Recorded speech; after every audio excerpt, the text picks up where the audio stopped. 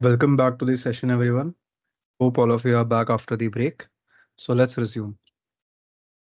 So, guys, before the break, we implemented one pipeline wherein our goal was to copy data from the source and transfer it to a destination. Our source was blob storage account and our destination was SQL database, right? Now, let's go ahead. Before going ahead, a small question for you. So, guys, in order to execute that pipeline, we know we have two options. First is debug option. Second is trigger option. So guys, I want you to mention the differences between the debug option and the trigger option. So one by one, please mention the differences. So can anyone tell me the first difference between debug option and trigger option? What is the first difference, guys? Anyone in the chat? I want you guys to mention the first difference between debug option and trigger option.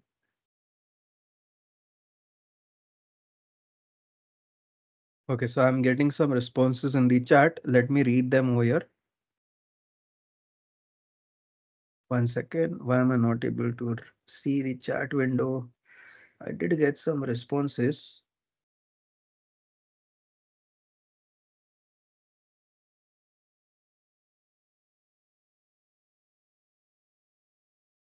I can read them now. So Harvinder has mentioned a response.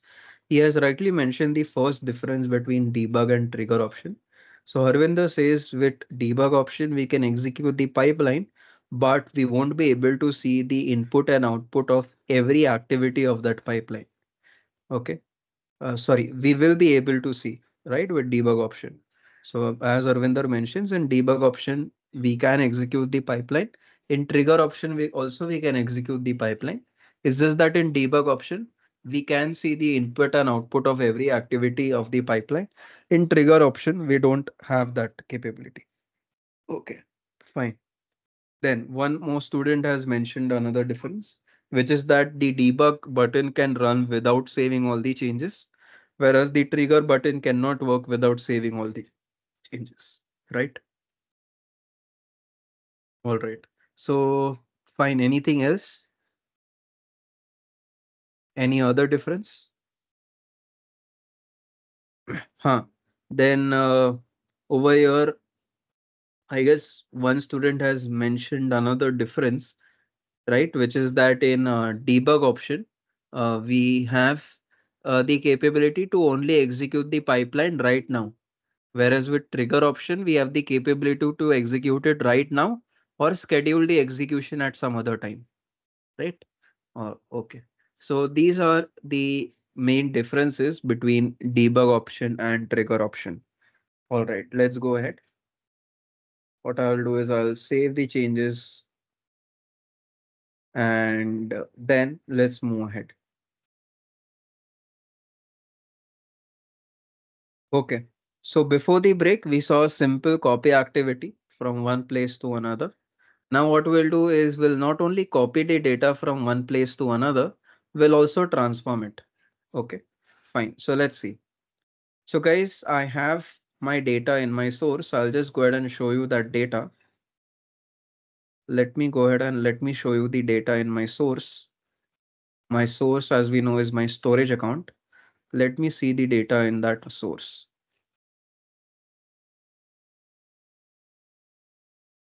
All right, this is the data. Let me show it to you over here. All right. So here you can see, guys, we have three columns: movie ID, title, and genres, right? So in the first row, movie ID value is one, and have a look at the title value. Okay. So you will see that for all the movies, along with the title, the name is, sorry, the year is also mentioned. The year of release is also mentioned. For example, Toy Story was released in 1995, so it's mentioned. Jumanji was released in 1995, it's mentioned, so on. Like this, it's mentioned over here. Okay, fine. All right. So that was about that second column, title. Then for genres, if you have a look, you can see the uh, genre in which that movie fall into, right? So Toy Story fell into adventure as well as animation, as well as it was made for children, as well as it was a comedy movie. Also, it fall under the fantasy category. Fine. Now let's go ahead. Over here, before going ahead, a question one student has asked. So let me address that question. One student has asked that, okay, in a pipeline, if I want to execute it, there are two ways. First is by clicking on the debug button. Second is by clicking on the trigger button. We know with debug button, we only have option to execute it right now. Whereas with trigger option, we have option to execute it right now, as well as schedule the execution. Okay, so how to do it? So I'll click on add trigger button. If I want to execute it right now, I'll click on trigger now. If I want to schedule the execution, I'll click on new button over here. Okay, then I'll click a new trigger or create a new trigger as to when I want to trigger the pipeline. And here you can see you can mention the settings. Okay, you can schedule it at any time. So let's say I want to start my uh, trigger from 17th February. Okay. Then at uh, what time I want to execute it. So I will say after every 15 minutes, please execute it. Okay.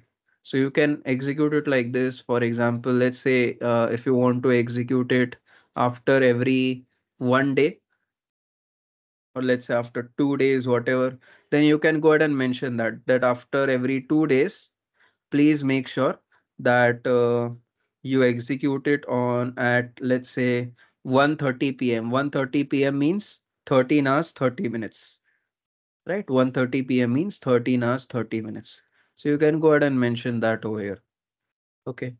So like this, you can go ahead and schedule the execution. So as I mentioned, in debug option, you have only one way to execute the pipeline, which is to execute it right now. Whereas in trigger option, you have options to execute it right now, as well as schedule the execution at any other time. Your screen is not moving. Okay. Vaibhav, you will have to join again. As Kirit mentioned, that the screen is visible to others. Okay. Please join again. All right. So coming back to our main task. So Vaibhav, is your doubt clear, buddy? Or were you asking something else? Yes. Okay. Fine. So let's go ahead. All right. So what I was saying was before the lunch break, we saw how to perform a simple copy activity. We just extracted the data from somewhere, loaded it into some place. We did not do any transformation in between, right? However, now let's create a pipeline wherein not only we will extract the data from some place, we'll also load it at some other place, but in between we'll do a transformation. So we'll do a complete detail process, extraction, transformation, loading. All right, now let's go ahead over here. So what I will do is let me do one thing. Currently, I have three columns over here. If you observe, I have three columns. What I intend to do is create a new column called year. Okay. What I intend to do over here is I want to create a new column called year. Okay. And I want to do this one transformation over here that in the title, if you guys see, I have the year value mentioned. So what I'm thinking is, why don't I create a new column called year, get this year value from there and put it into this column. Like this, similarly, I will do it for all the rows. Okay. That is the transformation that I am intending to do. Okay. What is my transformation? I will repeat again. Okay. Currently in my source data, I have three columns. First column is movie ID. Second column is title. Third column is genres. So what I am thinking is, why don't I create a fourth column called year? Okay. And in it, what I will do? I will try to store the year values in which that movie was released. Okay, how will I get it? Well, you can see in the title column itself, I have the year value mentioned. So what I'm thinking is, why don't I take it from there and put it into my year column? I'll do it for the first row, similarly for all the other rows as well. Okay, so this is the transformation that I'm intending to do. Okay, so in my source, I have three columns. In my transformation, I'm intending to add one more column called year. So in total, guys, I will have a total of how many columns? Can anybody tell me? If in my source, I have 3 columns. In my transformation, I'm intending to introduce one more column.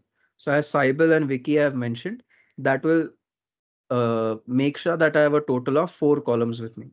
Okay. I have some questions in the chat. Umesh says, can we instead use cron operations, cron expressions? Where do you want to use it?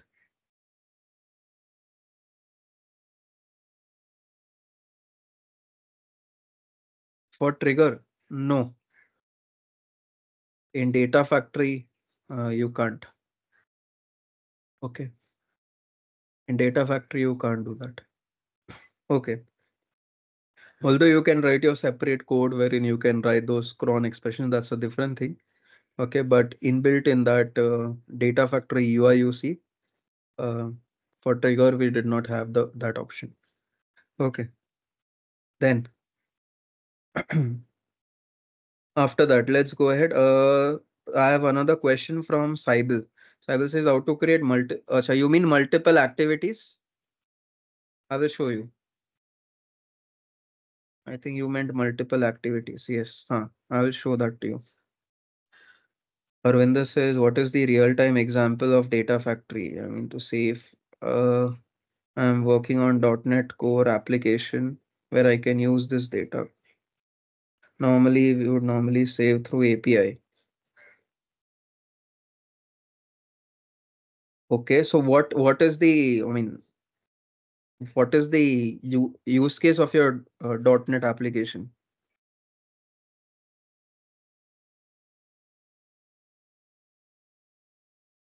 So the whole idea is this in ETL that, okay, you take data from some place, put it into one, okay, and let's say you have your .NET application uploaded on Azure, okay, and let's say you have your destination also, destination data that is arrived in Azure.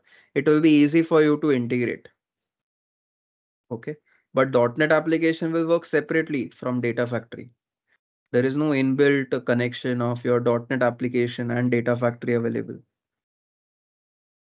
So the only idea is that, okay, in data factory, you do ETL process, and then in whichever application you want to use it, you go ahead and use the data that is uploaded in the destination then.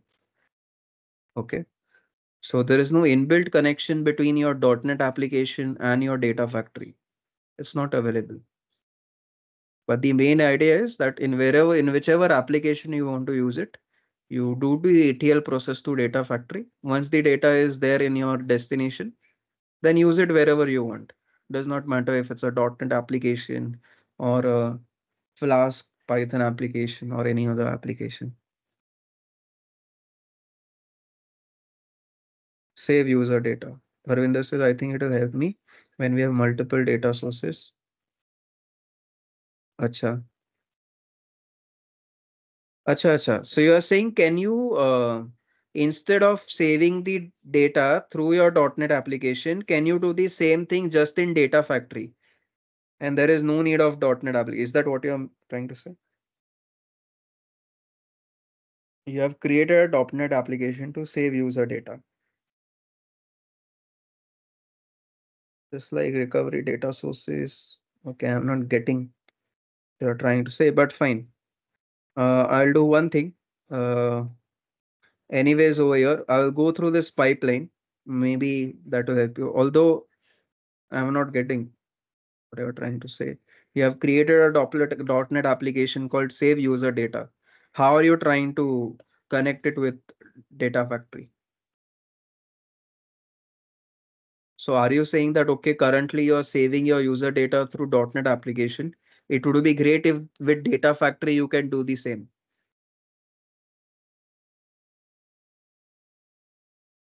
So in your .NET, maybe you are having multiple data sources. So are you saying in Data Factory, can we have multiple data sources? Yes, we can. If that's what you are asking, yes, we can. That maybe in your .NET application, you have multiple data sources. And from those multiple data sources, you're combining data, putting into one place. In Data Factory, can you do? Okay, Harvinder says no, we have production DB and we have multiple. Acha, okay. So are you saying that from those multiple uh, data, acha, but they are for recovery purposes, so you don't want to combine them. Okay, okay. If possible, mention your use case. I know you just mentioned save user data, but exactly how you want to do it because that's a general statement, right? Save user data. Anyways, maybe we can discuss it in the break time or okay, we can talk about your particular use case and I can help you out. Alright. Okay. Or if you can uh, mention your full use case in the chat, that will be great.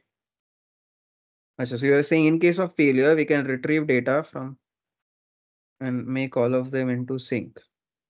But in case of failure, will you be manually, achha, like in that case, you will have to first of all trigger it, na? That okay, currently there is a failure to get the data. So go to the uh, second data source then. That can be done through code only, buddy. Okay. That sort of customization can only be done through code, through your whatever .NET application, Flask application.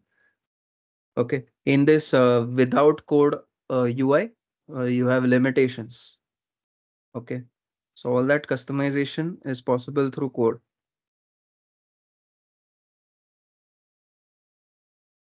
All right. Fine. Now let's go ahead, guys.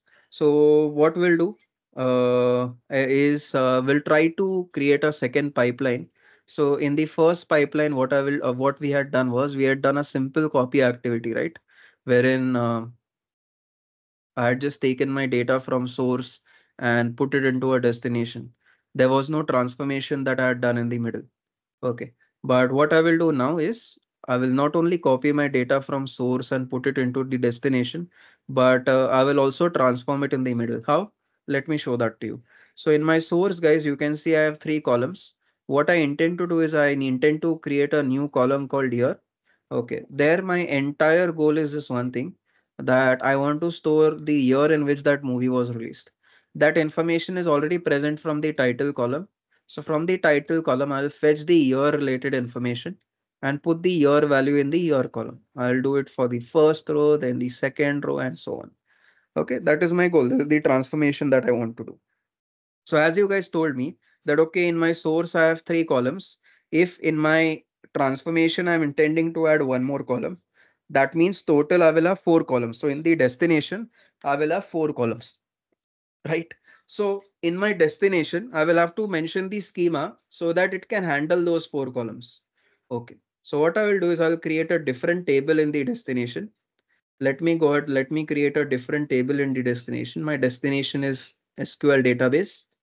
There I'll create a different schema. Okay. I'll make sure that I have the schema, prepared fully because source has three columns. After transformation, one more column will be added. That means a total of four columns will be inserted into the destination. And so my destination should be ready to, take those four columns. Fine. So let me mention the schema. Here I will say create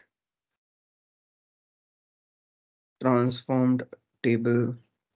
Okay. And within it, I will try to mention the schema for those four columns. First column will be movie ID.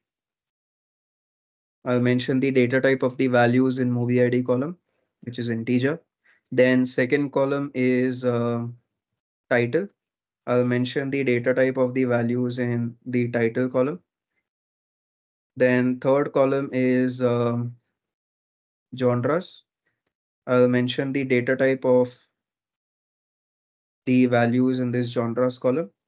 And we know fourth column will be added after transformation. That was year column.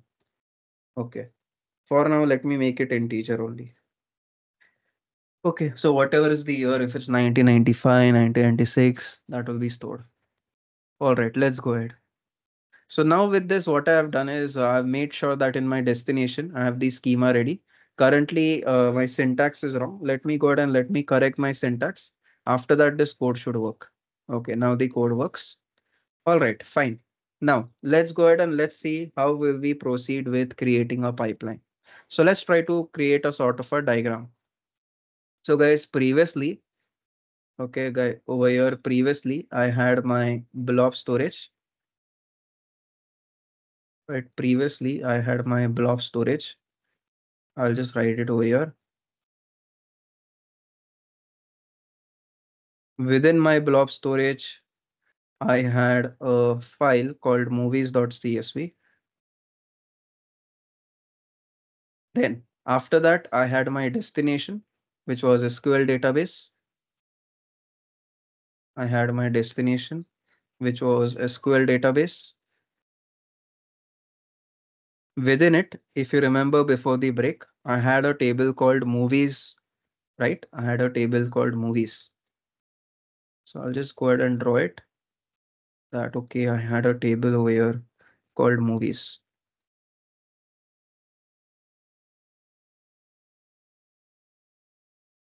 Okay, this was the table, movies. Okay, fine. So what I had done at that time was with respect to my source, I had created a source link service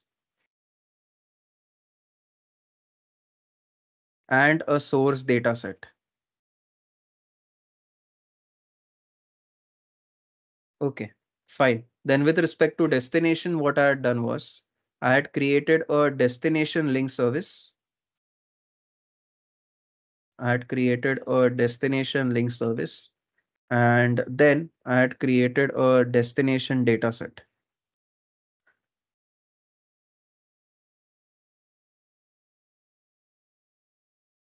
Okay, so source link service, source data set, destination link service, destination data set.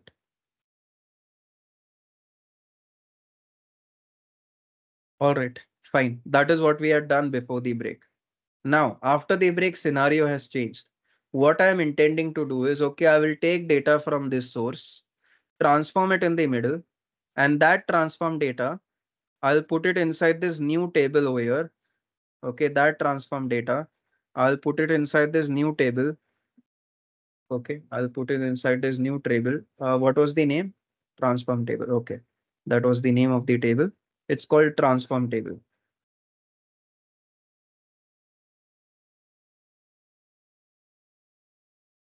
Transform table. Okay, there's a table over here.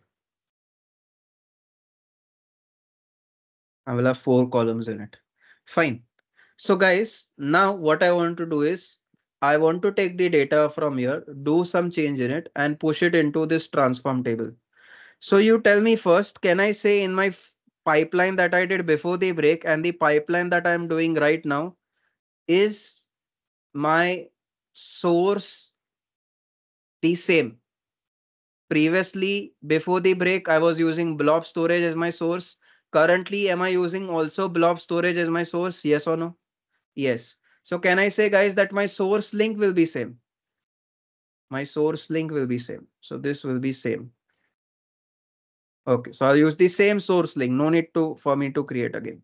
Then before the break, the data that I used as my source was movies.csv. Okay. Then in order to transport it, obviously I had to disassemble it. Disassembly of source data happens in source data set. So I had created a source data set. Now, after the break, also the pipeline that I'm working on the same file. For that, I had already created a source data set. So guys, can I use the same source data set? Is there a need to create a new source data set? No, same one I will use. I had already created it, right? Same one. So as Pardhu says, yes, no new data set will be created. Same source data set will use. Perfect. Okay. Now, destination. So before the lunch break, the pipeline that I built had SQL database as the destination. Right now, also the pipeline that I'm building has SQL database as the destination. So that means data set destination link will remain the same. Okay. What will change? Let's see. So guys, before the break, I had used my destination was this table called movies. Okay. And I had to disassemble I had to reassemble the data because in source data set, the data is disassembled. That disassembled data gets reassembled in the destination data set. Okay. Here it was movies. Okay. Fine. That was done before the break.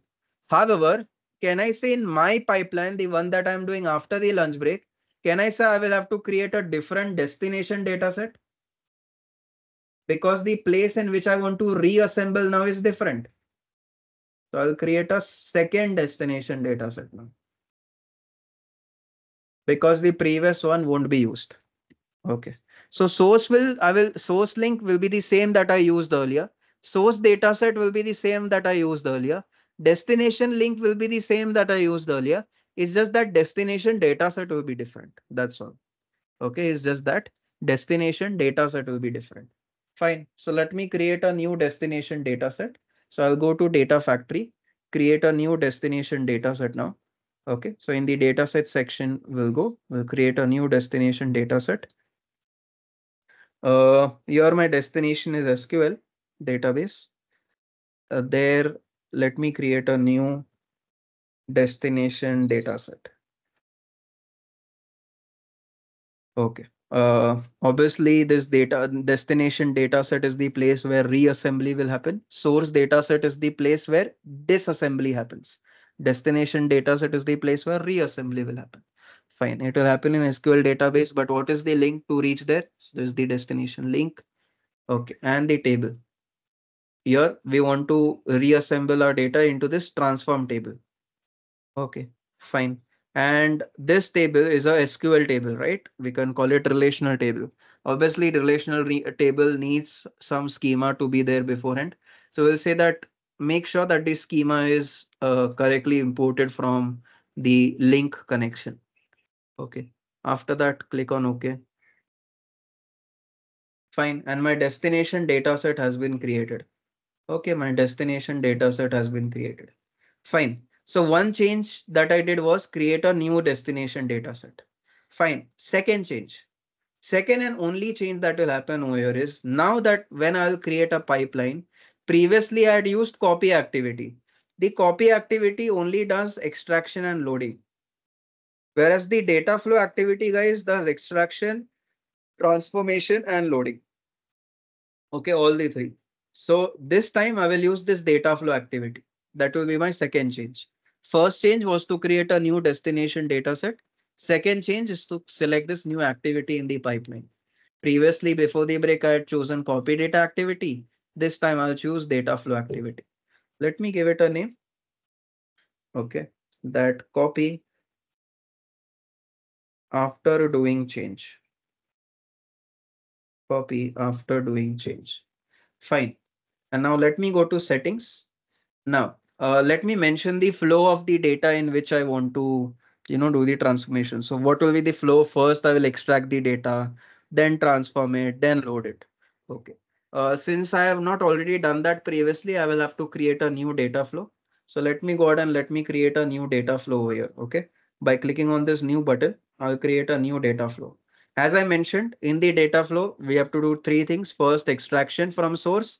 Second, transformation. Third, loading into destination. First, let's extract from the source. Okay, so we'll say add source. Here I will say source from blob. Okay. Here the source type, as you can select, if there is a data set already created, you can use it. If you have not created it, you want to, you know, create it right now within this one. Okay, within this form only, you can do that. Okay, if I choose inline, you can see it tells me that, okay, what is the type of data set that I want to connect. I'll have to create that data set, but I've already created, so I'll just select it. Okay, so my source is source data set. Source data set, as we know, will remain the same. Okay, after that, you see various options over here. First is allow schema drift. Allow schema drift with means what? That let's say you're getting the data, and if let's say within this activity, there is a change in number of columns. Let's say you intend to get, let's say there were 3 columns previously, but now suddenly there are 4 columns. So there's a schema drift, change in the schema. So even if that happens, it's fine. I still want to go ahead and proceed. Okay. Second option means what? That if there is a change in the column types, that you are getting the data, let's say the first column was integer type, but now the data that you are getting is not a integer type. Okay, so you will get error if you select this option. Then it will infer the column types. It will try to match the column types, and if it does not match, you will receive an error. Fine. Then one second, let me show you that option. Validate schema. Okay. Validate schema means what? That make sure that the schema is perfect. That okay, let's say in your source you have three columns. In destination also you have three columns. Fine. What I want to do is I want to allow schema drift. Okay, I want to allow schema drift. So for my source, let's say if any change is done to my source, let's say previously in my source are three columns. Now after that, after working on the source, you are end up with four columns, even that is fine. So allow schema drift means if there is a change in the schema, allow that. Okay, skip line count means if you want to skip any uh, lines of data from the source file, you can specify it. I don't want to skip it. Sampling, what does sampling mean? Sampling means only choosing certain uh, you can say sample of data from the overall data. So for example, let's say I have crores of rows. Now let's say I'm building this pipeline over here to see if the activities work fine or not. That means I'm just building it just for developing purposes or testing purposes. In that case, I do not want to work on data having crores and crores of rows. Okay, because it will take that much time to process. So just for testing or development purposes, I might say to data factory that from those crores of rows, just sample some of the rows and only work on those sampled rows. Okay, because anyways, we are just doing this for development and testing purposes. But so if your data set is too big and you want to make sure that okay, if you want to test the pipeline not on all the crores and crores of row of source data, but only on some rows of the source data, then you can choose this sampling option. You can enable it, and then you can mention that okay, from those crores of rows, how many rows you want to get. So you can say 100,000, whatever. I'll disable it because anyways my data is small. Okay, so I want to take the entire data and I want to execute my pipeline on entire source data. Okay, fine. Now let's go ahead. Source options, everything else I'll keep the same. Everything else is fine. Okay, so my main source settings was done over here. Okay, now what I will do is before proceeding ahead, if you observe in data flow activity, there is this option called data flow debug. Okay, with that, what will happen is going forward, I'm going to mention another sub activity, guys, called transformation. After that, I'm going to mention another activity called loading. Okay. So I want to know that after each sub activity, what is the input, what is the output? Okay. So I want to know that currently, if I have a look at data preview, it does not allow me to see the data preview. I want to know that, okay, from my source, how am I getting the data? Okay. Because I've mentioned the settings of my source that, okay, take the source data that was disassembled in the source data set. Okay, but it is not giving me a preview of that. Why? Because I have not enabled this option called data flow debug. I'll try to enable it. How to do it? Just click on it, then click on OK over here, and that debug option will try to enable itself. After that, we'll be able to see the preview now. Okay, let it. Okay, it says failed. Acha, why did it fail? Let me check. I didn't see that error message. Again, let me try to enable it. Again, I'll get error. Let's see.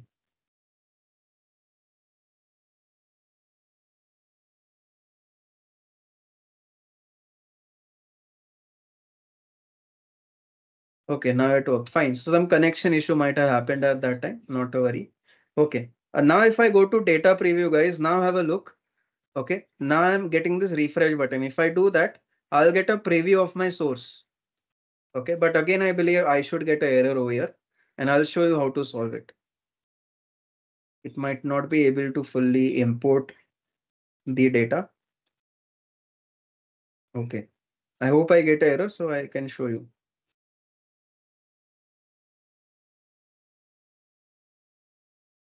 If it still does not show you the preview of the data, I'll show you how to get it.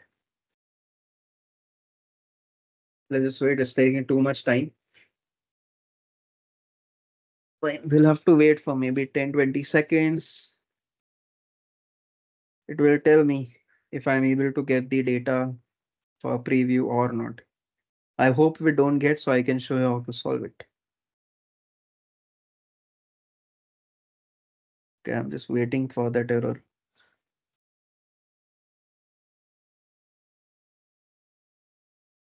Okay, again taking too much of time.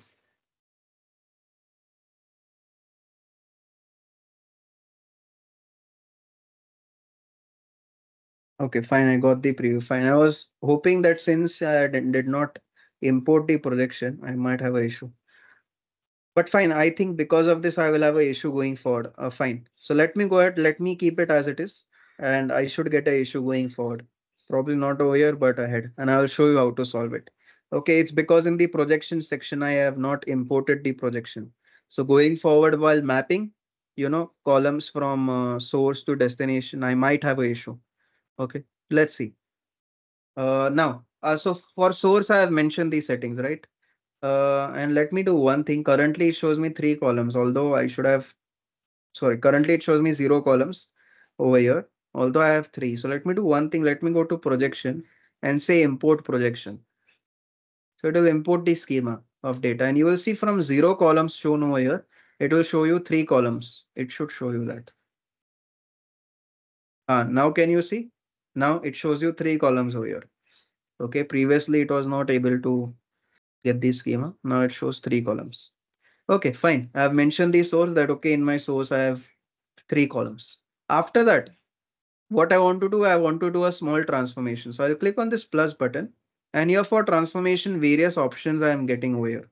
First is join. Okay, so we know we can join multiple, let's say sources. Let's say I have multiple sources. Okay, let's say this is my first source and below I add another source. And if I want to join them, I can go ahead and join. Okay, so here there's a plus button and you can choose various transformations that you want. Okay, so whether you want to join 2 tables, remember that for joining, it's not necessary that schema of those 2 sources of data should match. Even if they do not match, even still the joining will work. Okay, conditional split. Conditional split means what? That let's say you want to split the data into multiple parts based on some condition. Okay, that let's have a data of employees. So I want to split it based on gender, that if a employee has a gender of male, I want the data values of male employees together, and for female employees I want it separately. Okay, you can do that conditional split.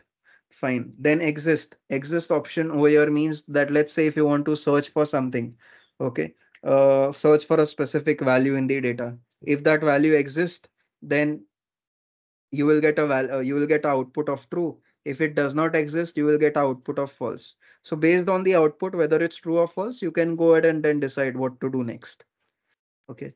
After that, union. So union is similar to join. Join is used to combine multiple data sources. Union is also used to do the same. However, for union, you need your schema to be the same. Okay. For union, you need your schema to be the same. Okay, so those data sources that you're combining, make sure that the schema for that is the same over here. Then lookup. Lookup means what? Let's say you are trying to search for some data. So let's say you have a data of books and you want to know you want to know which books were written by Chetan Bhagat. So you can go ahead and find it out using the lookup option. Okay, you can go ahead and find that out using lookup option. After that, you have derived column. Derived column means what? That a new column will be created. This is the best for our pipeline because what we want that previously in my source, I have 3 columns. I want to create a new column and derived column option does exactly that. It creates a new column. Okay, this is the one that we'll be using. After that, you have select option. Select option means what? That let's say in your source, you have 100 columns, out of which you only want to keep 60. So you can select the ones that you want. The remaining ones will be removed. Okay. After that, you have aggregate. Aggregate means from multiple values arriving at one single value. So average is a way of aggregation. Median is a way of aggregation. Finding maximum is a way of aggregation. Finding minimum is a way of aggregation. Finding count is a way of aggregation. So let's say you have employee data and you have a column called salary and you want to find average salary. So average is what? A way of aggregation, right? So if you want to apply that aggregation on certain columns of your data, then you can go ahead and do it using this aggregate option. Surrogate key. Surrogate key means what? For every row, a unique identifier will be added. So for first row, value of one. Okay, so a new column will be added, and in that you will have values that will identify each row separately. So for the in the first row, the surrogate key value will be 1. For second row, it will be 2. For third row, 3. For fourth row, 4, and so on. Okay, this is best if you want to go ahead and then later in your later, you want to establish a primary key later on. So those of you who are already working with relational databases would know that. Okay, fine. Then pivot. Okay. Now, what does this pivot do? So basically, guys, you have used this in Excel also. What does pivot do? Can anybody tell me? Pivot. You have used this in Excel. Simple pivot. What does it do? Anybody? It's a simple pivot. Huh. Pardhu, Akshadeep, right? All of you have given the correct answer over here. What does it do? It just converts your rows into columns. Okay, it just converts your rows into columns. Perfect. Okay, that is exactly what pivot does over here. Converts your rows into columns. Okay. Then on the other hand, if you want to do the other way around, let's say you want to convert columns into rows, you will choose unpivot option. Okay. Then you have this window option over here. Okay. So if let's say if you want to perform calculations across a set of rows that have somehow related to the current row, like running totals or moving averages, in that case, you will choose this window option. After that, you have rank. Okay.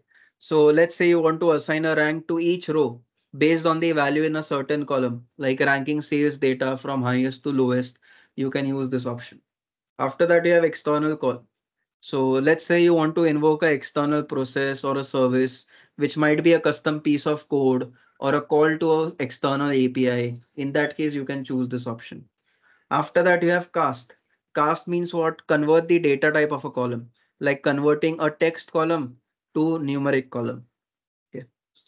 So you can go ahead and use that. After that, there are various options. Then you have flatten. So flatten is to convert JSON data into rows and columns. Okay, you can convert your XML data into rows and columns. Okay, so in flatten, you will have that option. I'll just show that to you. If I click on it, here you can see. 1 second.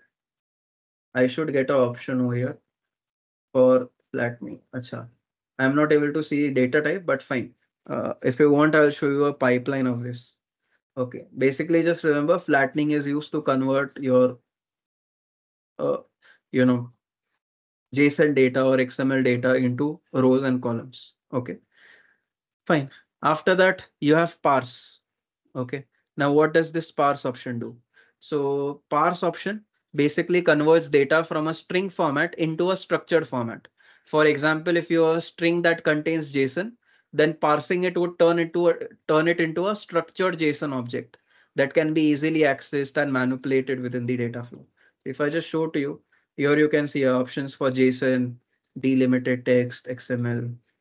Okay. So sometimes what happens is your you have JSON values, but in the form of string. Okay, so you might have something like this. Let's say you have a string. Within this, you have written a JSON value. Let's say something like address Mumbai. Then let's say age 24. Okay, so this is okay. It contains JSON type of data, but in a string. If you want to convert it into a standard structured JSON, then you can go ahead and do it with the help of parse. Okay, in that case, it will be converted into a structured JSON format. Okay. Similarly, if you want to, let's say you have XML data in string, you want to convert it into a structured XML format, you can go ahead and do it with help of parse. Okay. So parse converts your string to JSON, string to XML. What if you want to do the other way around? Let's say you want to convert JSON to string or XML to string. You can use stringify option. After that, you have various options, filter, as we know, for filtering based on some condition. Sorting, let's say you want to sort values of a column. Alter row, as the name suggests, you can do a change in the column. Okay. Then assert. So it's used to check whether a value with that particular condition exists or not. Okay. If it exists, then you will get true. If it does not exist, you will get false. Flowlet. Flowlet means what? If you want to make the data flow reusable, okay, it's called flowlet. So just like for example, some of you might be familiar with Python. In Python, if I want to make my code reusable, I convert it into a function, right? Similarly, let's say we have a data flow. I want to make it reusable. Okay, that my data flow, um, you know, can be reused again and again. In that case, what I'll do is I'll use this concept of flowlet. Okay, fine. Then after that, you have the last option, sync. Sync is used to mention the destination related details. All right, so these are the various options. However, in our uh, exercise, we just need this option called derived column, which is used to add a new column. So I already have 3 columns with me. What I want to do is I want to add a new column over here called year. Okay, I want to add a new column called year. Okay, I'll give it a name saying your column, adding your column. What will be the source? Okay, in this activity, what will be the source? The source will be this sub activity. It's called source from blob. The same thing I will mention over here. Okay, that I'll get the data from this sub activity called source from blob. All right. And after that, I want to create a new column here. How will I create? I want to create it dynamically. So here there is an option to open expression builder. Okay. Here I'll just go ahead and mention the code that will give me values for the year column. What I want to do is I want to do something like this over here, that let's say, um I'm just thinking, should I just work on fine. Let me do just this, that I will take my uh, title. Okay, I will take my title. And if you have a look at the title, guys, okay, if you have a look at the title, let me go ahead and let me show you that data first of all. I'll just go ahead and show you that data. Here it is. If you have a look at the title, can you see, guys, in each row, the title value is available in the last 6 characters? Can I say that? Sorry, not title. I mean the year value, guys. The year value is available in title column in the last 6 characters. Yes or no? Your value is available in the title column in the last 6 characters. For every row, you can see that. Okay, for each and every row, you can see that over here. So I will say start from right in the title column, and for each value in the title column, give me the 6 characters. Okay, so it will give those last 6 characters to you. Okay, fine. So it will give me something like this. Okay, if I take the last 6 characters from here, it will give me something like this. Let's say for the first row, it will give me this, and so on for the other rows. Guys, over here, the year information is present in middle only. So can I say, Vicky, that this opening bracket and closing bracket needs to be trimmed out? Yes. Opening bracket and closing bracket needs to be trimmed out. Okay, fine. So I will say trim. Okay, that from these 6 characters you get, trim the opening bracket and closing bracket. Trim the opening bracket and closing bracket. And the value that you get, I want to convert it to an integer. Whatever value you get, please convert to an integer. Okay, that's it. I'll save the file. Sorry, save the code is what I mean. And let me have a look at the data preview. So I'll go ahead, click on refresh button. And with that, 1 second. Let me open it up again. I'll click on refresh button. Will that I will have a way to look at the data preview. Let's see, am I getting the year column values correctly made or not? And have a look. From title column, I tried to make year, and you can see you can see over here. It's exactly as I want. I will open it up again. I closed it by mistake. Let me open it up again. Let me have a look at data preview. And you will see over here the year column values are correctly made. Let me expand this. You can see the year column values are correctly made, exactly like I wanted. Okay, exactly how I wanted. It's just a preview. It's not entire data, just the preview. So in case, let's say if a title had a year 1984, that same value would have got written in the year column then. Okay, fine. So there's what I want. Okay, let me cancel this. Fine. So in my source, I had 3 columns. I added one more column. So total, I have 4 columns now. Now those 4 columns, I want to send it to my destination. Destination means sink. So I want to send it to my sink or destination. Fine. So over here, I'll just choose the destination dataset. This will be my new destination dataset, not the destination dataset that I used before the break. I'll use a new destination dataset. Let me test the connection.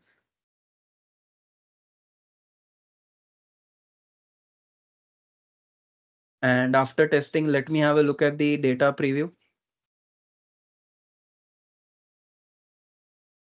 Let's see whether I'm getting those 4 columns correctly or not. Okay, it seems I'm not getting the movie ID column. Why? Because the mapping is not done correctly. So let me do mapping correctly. Here, movie ID, I think seems fine. Okay, now let me refresh.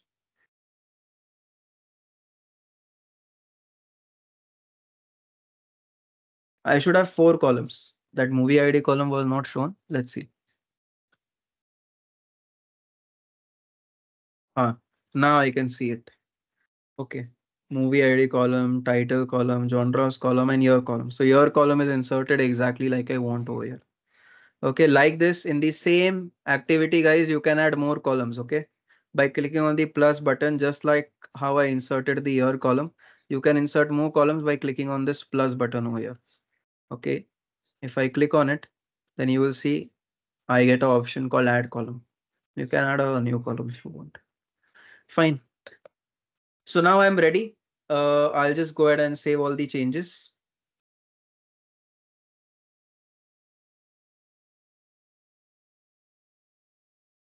Okay, close all of these windows that were open. Go to the pipeline that I just created. Here I created data flow activity. Within this, if I double click on this, you can see we have sub activities. I repeat again, I close everything, go to my pipeline. Here I just had one activity called data flow activity. Within this, I'll double click and go within this. Within this, I had 3 sub activities as to what I want to perform. Okay, fine. I'm fine with everything. So I'll go ahead and what I'll do is after going to my pipeline, I'll just ask it to execute the pipeline. Let me go ahead and let me execute. I'll do that by clicking on the debug button. And it will try to execute it. So from our blob storage, we got our data. Okay, from blob storage, we got 3 columns. Then we made a transformation. We inserted one more column. So now in total, we have 4 columns, and those 4 columns we are pushing to the pushing to the destination. My destination is SQL database. So those 4 columns we are pushing to SQL database. Let's see if that works.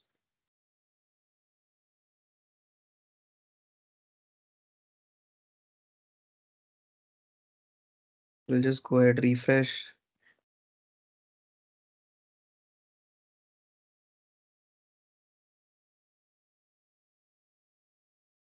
The pipeline got succeeded. Let's validate it ourselves. So what I'll do is I'll have a look into my destination, which is SQL database. I'll say, please give me all the data from this table. Hopefully I have values inserted inside of it now. Okay, let's check. Have the values entered into destination? Yes, they have.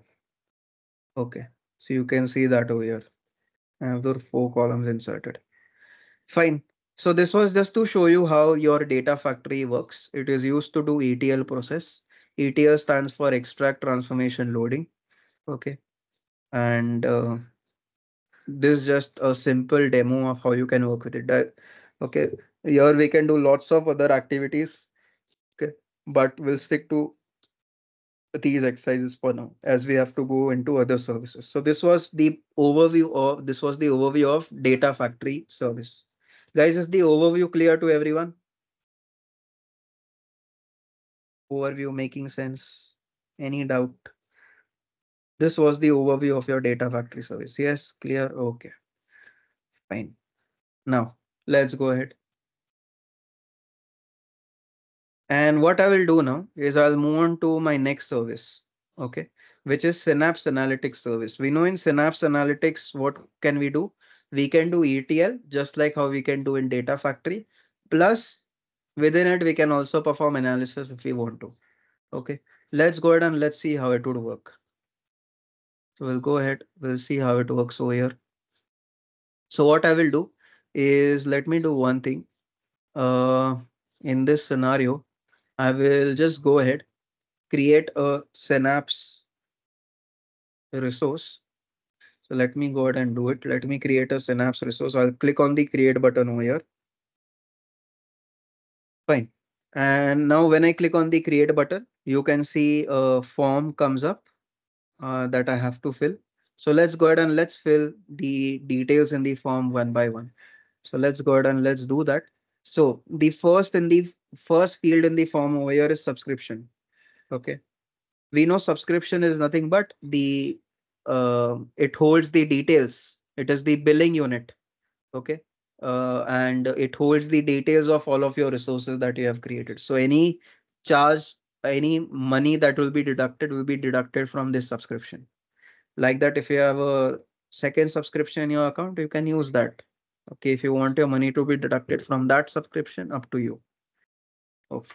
Now, next option, resource group. So we are creating this Synapse resource. It has to come under some resource group. So make sure that all the resources that we created today were in this resource group called webinar RG. So this Synapse resource will also come under that resource group. Then manage resource group. So what Synapse does is it might want to create some resources on its own. Okay. Going down the line, it might let's say you ask it to do something, and you have asked it to work on a resource, and that resource is not created. So Synapse will create that resource automatically, and those automatically created resources will come under this group called manage resource group. Okay, what I am saying is currently, let's say you ask Synapse to do a task, and in order to do that task, let's say the resources that are available are not there. So what Synapse will do is it will create those resources, and those automatically created resources by Synapse will be put into this resource group called manage resource group. If you want to give it a name, you can. Okay, or if you keep it empty, then Azure will assign its own name. Fine. Then the Synapse resource that we are creating, we need to give a name to it. So let's go ahead and let's give it a name. I'll call it test webinar Synapse. Okay. Then the region in which my resource will lie. So I'll select East US region only. Okay. Before we go ahead, Vaibhav has a doubt, and Vaibhav says in Azure Data Factory there was Synapse.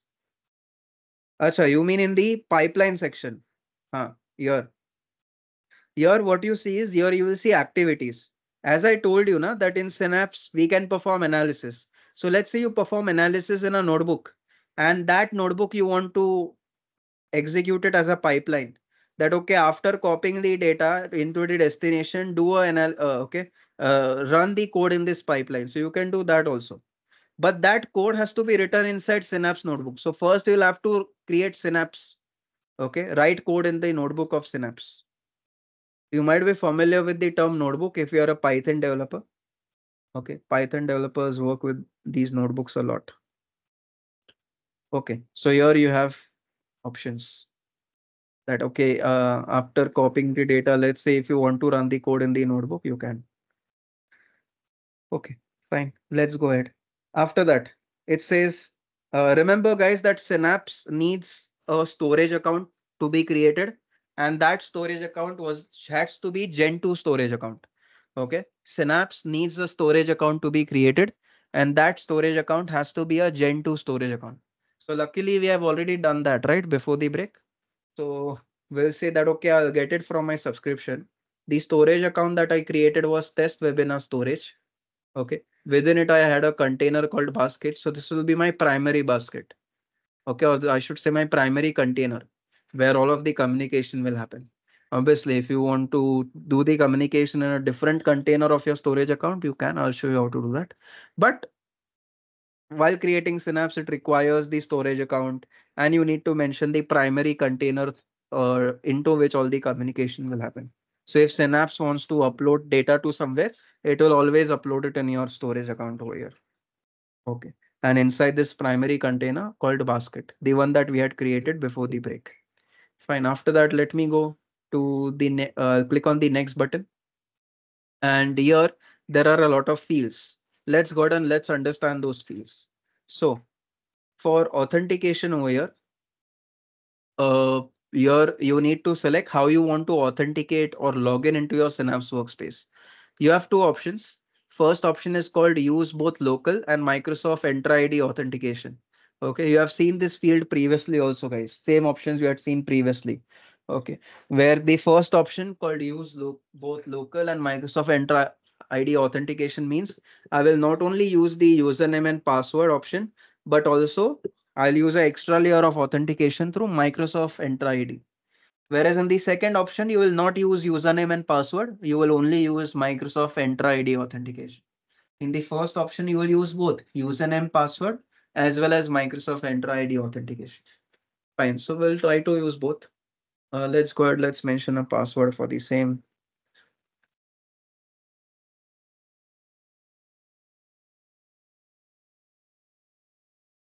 Okay, fine. After that, you have an option. It's called allow network access. Okay, to your data lake storage Gen 2 account. Okay, currently it is disabled because uh, in Gen 2, by default, there is network access given. Okay, fine. All right. Next. Then in the next field, it says double encryption using a customer managed key. Okay. So as we know, there are two type of keys, Microsoft managed key, customer managed key. Microsoft managed key is like your bank locker. There the key is managed by the bank. Customer managed key is like your locker in your wardrobe, where key is managed by you. Okay. So if you want to say that, okay. So in bank locker, guys, in bank locker, do you know there are two type of keys given? First key is kept by the bank. Second key, they give it to you. And only if they insert two keys, then your bank locker opens. Okay. In certain bank locker systems, they have that. Okay. They will give you two keys. First will be kept by the bank company. Second key will be given to you. And if you insert both, then only something opens. Okay. So if you want to have that double encryption, you can go ahead and do it. Fine. All right. However, I don't want to have that double option over here. Fine. Let me go ahead. Let me click on the next button. And here there are more fields in the form. Let's understand those fields. So here, the first option is managed virtual network. Here I have two sub options, enable and disable. If I enable it, then you will create a virtual network that is managed by Azure Synapse. A virtual network is like a private network in the cloud where all your Synapse workspace and related resources are isolated and secured. However, if you choose the disable option, then you are asking to not create a managed virtual network. So your workspace will be less isolated from other Azure services. Okay. So if you want more isolation, you can click on enable option. If you want less isolation, just choose disable. Okay, fine. Then firewall rules. Do you want to allow connections from all IP addresses? Yes. Okay. If you do not want to allow it, up to you. I'll choose to allow it. Fine. Then minimum TLS version. TLS stands for Transport Layer Security, which is a protocol used to establish secure communication between your client applications and the users. Okay. So let's have a client application called Amazon website. I have a user, let's say me. How will a secure communication happen between me and the client application? Through TLS, Transport Layer Security. Okay. Anyways, here it is not asking me to choose the any version because it has by default chosen the latest version. Next, tags. Tags, as we know, are like sticky notes. If you want to assign it to your resources, you can. It allows you to search for your resources in a better way. After that, I'll go ahead and try to review all the details since I'm fine with all the details over here. Okay, let me go ahead and let me create it. With this, a Synapse resource will be created. What will happen? a Synapse resource will be created over here. Let's just wait. Just wait for around 2 minutes or so, and that Synapse resource will be created. All right. So just to ask a question over here. So guys, what is the difference between Data Factory and Synapse? Can anyone tell me the difference in the chat? What is the difference? Anyone with the difference between Data Factory and Synapse?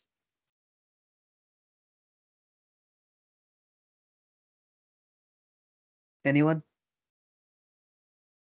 What do you think is the difference? Satyavan says, so Satyavan is trying to say that in Data Factory, I can do ETL only, whereas in Synapse, I can do ETL plus analysis, right? Okay, Prabhu also says the same. Even Vicky and Mahendra have said the same, that in Data Factory, I can do ETL only. In Synapse, I can do ETL plus analysis. So Data Factory is like a knife, whereas Synapse is like a machete. Okay. So all the things that you can do with a knife, you can do with a machete also. But the things that you can do with a machete, you cannot do with a knife. That means all the things that I can do with a Data Factory, I can do with Synapse also. But there are some things that I can do with Synapse which I cannot do with Data Factory. Okay. So as I said, Data Factory is like a knife, whereas Synapse is like a machete. Even Saibal has mentioned the same in the chat over here. Fine. So we'll see what all analysis we can perform. Till this is creating the Synapse resource, let me teach you a theory over here. So guys, when you will open up Synapse, you will realize that in Synapse, we have an option called pools. Pools are nothing but group of computers. Okay. Pools are nothing but group of computers that can help us to, you know, do parallel processing. So let's say I want to do a certain task. Okay. Let's say your office has given you a project. What will be better for you? If that project is done by you individually, or if that project is divided among multiple people and you do that project in a group, which scenario is better for completing the project faster? Which scenario is better if you do the project individually or in a group? Which scenario is better, guys, for faster completion of project? Obviously in a group, right? As Pardu, Pankaj and VK have mentioned, right? And even Satyapan and they've mentioned that it's better if I have a project assigned by the company. It's better that instead of me individually doing it, that project is assigned to multiple people in a group. That way the process can be done faster. Similarly, let's say I have an analysis job, okay, and that needs to be done faster. So it's better if I divide my analysis job among a group of computers. Okay. So those group of computers, that group of computers is called a pool. Okay. So in Synapse, you can create many such pools. Okay. So first type of pool that you can create is SQL pool. Second type of pool that you can create is Spark pool.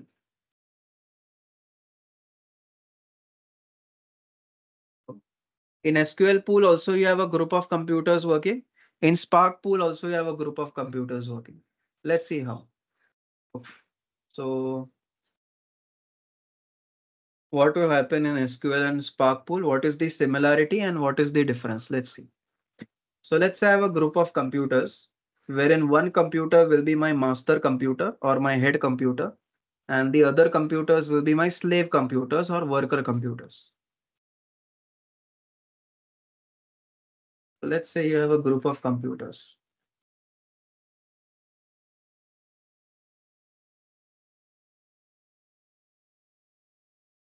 Okay.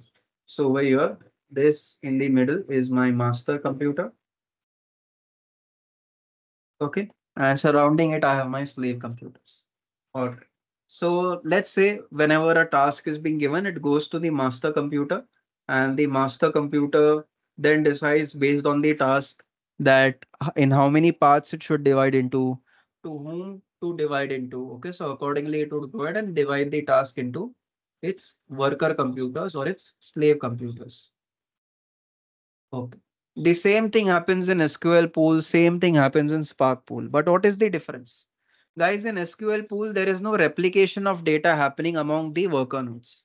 Okay. So let's suppose I have four, or let's say I have 8 rows of data. One, two, three. Okay. Let's say I have 8 rows of data. 1, 2, 3, 4, 5, 6, 7, 8. Okay. Let's say the first 2 rows have gone to the first slave computer, next 2 rows to next slave computer. After that, next 2 rows to another slave computer, and after that, the last 2 rows to my last slave computer. Okay. Here you can see, guys, in SQL pool, we follow a architecture called MPP. In MPP, there is no replication of data among the worker nodes. What I mean by that is, we know that, okay, in this slave computer, first 2 rows have gone. What if something happens to the slave computer? At the end of the day, it's a computer. It might get corrupted or something, right? What if anything happens to this computer? Then can I say the 2 rows into it will be lost? Okay. This is what happens in MPP architecture. This is the drawback of MPP architecture. MPP stands for massively parallel processing. MPP stands for massively parallel processing. And the disadvantage of this is here there is no replication of data among its worker nodes. Okay, this is the disadvantage. So this is what happens in Spark pool, which follows MPP architecture. Now let's talk about Spark pool. Okay, so in SQL pool we have MPP architecture. In Spark pool, what do we have? In Spark pool we follow architecture called Apache Spark architecture. Okay, we follow architecture called Apache Spark architecture. There what happens? You divide the data among your worker nodes, but what will happen is the data inside of the worker nodes will be replicated in at least one external worker node. Okay, so what could happen is, let's say I have data in this worker node 1 and 2. I'll make sure that that particular data is replicated in at least one other worker node. Similarly, I have data in this worker node 3 and 4. I'll make sure that that particular data is replicated in at least one other worker node. I have data in this worker node. I'll make sure that that particular data is replicated in at least one other worker node. Okay, let's say something like this and this. Then I have data in this worker node. I'll make sure that the data inside of it is replicated in at least one other worker node. So let's say if something happens to this worker node, inside of it, we had main data 1 and 2. Now, where will I get 1 and 2 from? This computer has gone corrupted. Well, we have a copy of that. The first row was copied over here, second row was copied over here. So this type of replication is better, right? This is what happens in Apache Spark architecture, which is done in Spark pool. Okay, so in SQL pool, we follow MPP architecture where there is no replication of data among its worker nodes. In Spark pool, we'll follow Apache Spark architecture. Okay, so just to recap over here, guys, just to recap over here. So in SQL pool, you have two types of pools, SQL pool and you have Spark pool.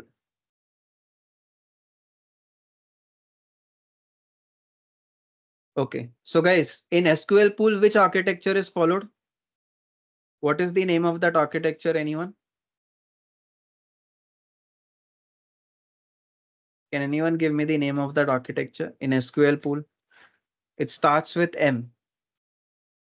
MPP, right? As Satyaban and Pankaj Kumar, Khetaram, everybody is saying. Okay, in SQL pool, we follow something called MPP architecture, also known as massively parallel processing architecture. Massively parallel processing architecture, MPP architecture. On the other hand, in Spark pool, we follow something called Apache Spark architecture. Okay. What is the difference between the two architecture? There are a lot of differences. However, I mentioned one difference. What was the difference between the two architectures? In MPP architecture, what happens? In Spark pool architecture, what happens? Okay, so Mahendra and Satyaban are saying, and even Alim has mentioned the same, that in MPP architecture, there is no replication of data among the worker computers. Okay, worker computers. Computers are also known as nodes. So if ever you would see this term nodes, it means computers only. Okay, among the worker computers or worker nodes, one and the same. So in MPP, there is no replication of data among the worker nodes. Okay, whereas in Apache Spark architecture, the data inside of a computer is replicated in at least one other computer. Is replicated in at least one other computer. Okay, fine. So as I mentioned, guys, in Synapse, you will be able to create two types of pools. First is SQL pool. Second is Spark pool. Okay, I've mentioned the differences over here. Now, guys, in SQL pool, okay, that means a group of computers. Pool means a group of computers. So in SQL pool, yes, you have a group of computers, but on those computers, you can only write code in SQL language. Can only write code in SQL language. Okay. Whereas, guys, in Spark pool, you can write code in SQL language, in Python language, in Scala language, in Java language, and so on. Like that, there are 2 to 3 more languages that are supported. Okay. So these are the differences between SQL pool and Spark pool. Yes, both are pool of computers only. That means both are a group of computers. Pool is nothing but a group of computers. So in SQL pool, you have a group of computers. In Spark pool, you have a group of computers. But what is the difference between SQL pool and Spark pool? In SQL pool, you follow something called MPP architecture. In Spark pool, you follow something called Apache Spark architecture. In SQL pool, we know we follow MPP architecture, and in MPP architecture, there is no replication of data among the worker computers. Whereas in Apache Spark architecture, there is a replication of data among the worker computers. Then in SQL pool, we can only write code in SQL language. Whereas in Spark pool, we can write code in multiple languages like SQL, Python, Scala, Java, and so on. Okay, fine. Now, let's go ahead. I believe my Synapse resource should have been created by now. Yes, it is. Let me go ahead and go to that resource. I'll launch Synapse Studio. And here, guys, I will show to you. As I mentioned, in Synapse, you can do ETL plus analysis both. Okay. Just like in Data Factory, you can do ETL. In Synapse also, you can do ETL. The better thing about Synapse is, apart from doing ETL, you can do analysis also. Let me show to you. I'll go to integrate section, create a new pipeline and have a look. Is this the exact same UI that you are able to see in your data factory? Exactly the same. Yes. Data factory, similar thing you are able to see. Same thing. Here also you can perform copy data activity. There also you can perform copy data activity. So you can see UI is the same. Okay, almost very, very similar, 99% similarity. Fine. So as I mentioned, in data factory, you can do ETL. In Synapse also you can do ETL. Okay. In Synapse also you can do ETL. Fine. Let me go ahead. Let me remove this. Okay. But the better thing is you can uh, do analysis also. So let me go ahead and let me do analysis. So what I will do is here I will just go ahead, go to my data. And here I will have two sections. First is data that I created within the Synapse workspace. Second is the data that is there outside Synapse, but Synapse is linked to that outside storage. So if you remember, Synapse is by default linked with storage account, right? right? It's linked with storage account. So I'll go to the link section and you can see it's linked with a Gen2 storage account. Okay. And here we already have some data inside of this. I already have some data inside of this. Let me try to perform analysis on it. I already have some data called movies.csv. So I will say, please, I want to run the code using SQL. Okay. And please give me the top 100 rows. And you can see when I click that option, automatically a code is written and I'll just go ahead and run it. And you can see over here what has happened is I'll get a result shortly.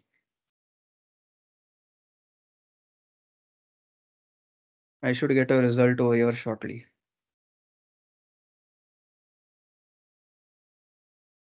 And here you can see it. Currently, the issue is the column names were not correctly identified. So I can do a change in my code. Okay, I will say header underscore row equal to true. That means treat the first line of the file as a header or treat the first line of the file as column names. After that, I will run my code. And now the output should be exactly as per I want. So you can see I can do this analysis. Now I can do that group by operation and all of that. Okay, whatever I want to do, I can go ahead and do it. Okay, fine. Now, let's learn more. Up till now, guys, if there are any doubts, please let me know. Any doubts whatsoever?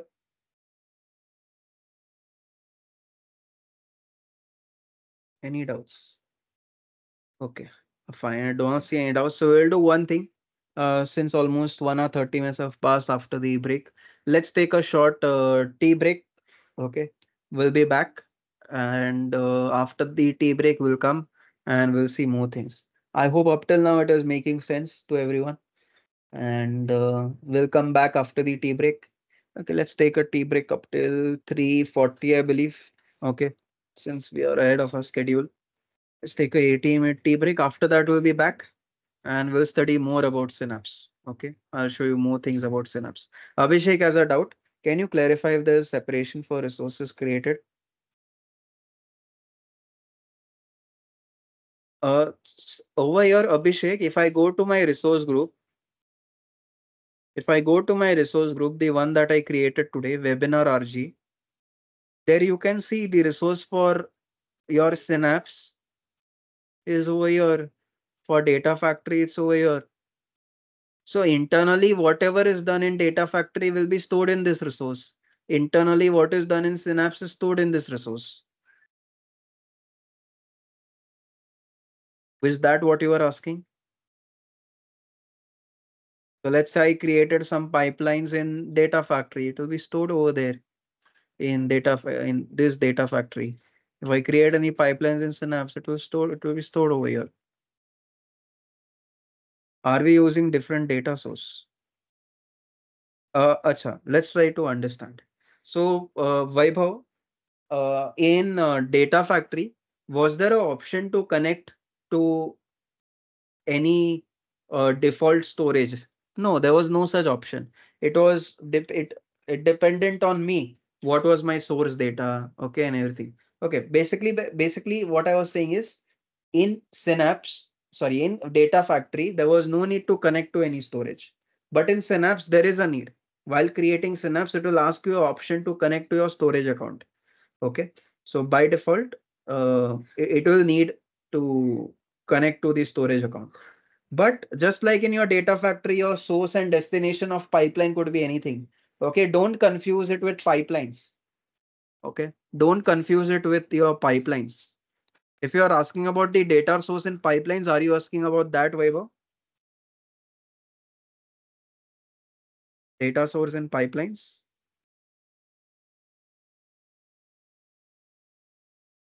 Don't confuse it with pipelines. Just like in data factory, our source and destination of pipeline could be anything. In your Synapse also, our source and destination of pipeline could be anything. It's just that in data factory, there is no need to connect to any storage account. Whereas in Synapse, it does have a need to connect to storage account. Why? Because mostly people store their data in storage account. And if they store their data in storage account, if they want to do analysis on it, then Synapse can do it in a much faster way. You can see how it did it. Okay, I will go ahead and again show to you how it did it. Okay, again I'll show to you. So what to do? Go to data section. As I mentioned over here there are two tabs. One is workspace, second is link. Workspace means the data that you create within the Synapse workspace. All of that data. Let's say I create a table. Okay, so that will be shown over here. And I'll show you how to do that, how to create that table. Then what if that data that you have that you want to work on is not created within Synapse, but it's connected outside Synapse? Then you will have to go to link section. And we know there is by default automatically a link between my Synapse and the Gen 2 storage account that we created. Okay, so I'll just go ahead in my Gen 2 storage account. Let's say I want to analyze the data inside of a file. I'll go to that file. Okay, I'll go to that file over here and right click on it. And here there is an option. Okay, to load it into SQL code or to load it into a Python notebook, whatever. Let's say I want to uh, load it with the help of SQL code.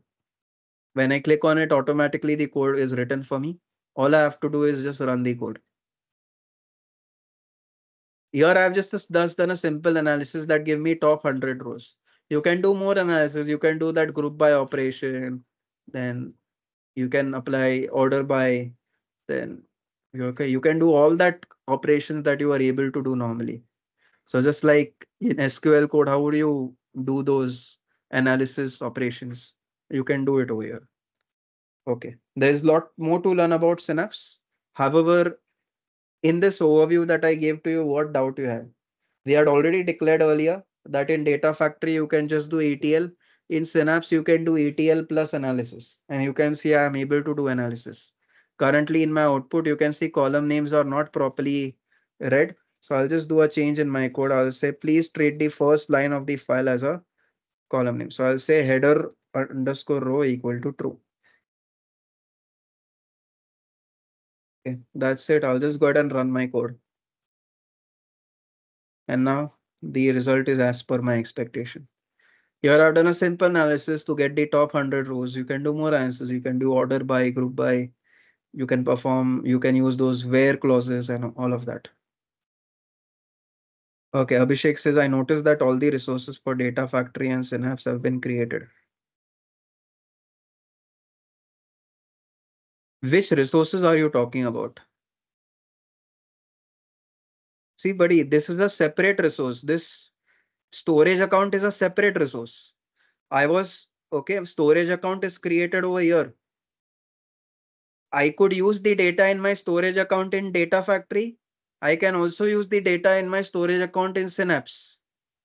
Similarly, my SQL is over here. Although I have not shown you how to work with SQL database in Synapse, but I can use the data in SQL server in Data Factory. I can also use it in Synapse. So irrespective of where you can store your data, you can work with it in Synapse or Data Factory. Okay, fine. All right. If there is any other doubt in overview, let me know. Fine. Satyavan, what we'll do is first we'll complete Synapse. So we'll take a short break. After the break, we'll be back. We'll complete little bit about Synapse, then we'll move on to Databricks. Okay, fine. So let's do one thing. Let's take a 15 to 16-minute break and we'll be back shortly. Okay, till then, I'll just keep my mic on mute.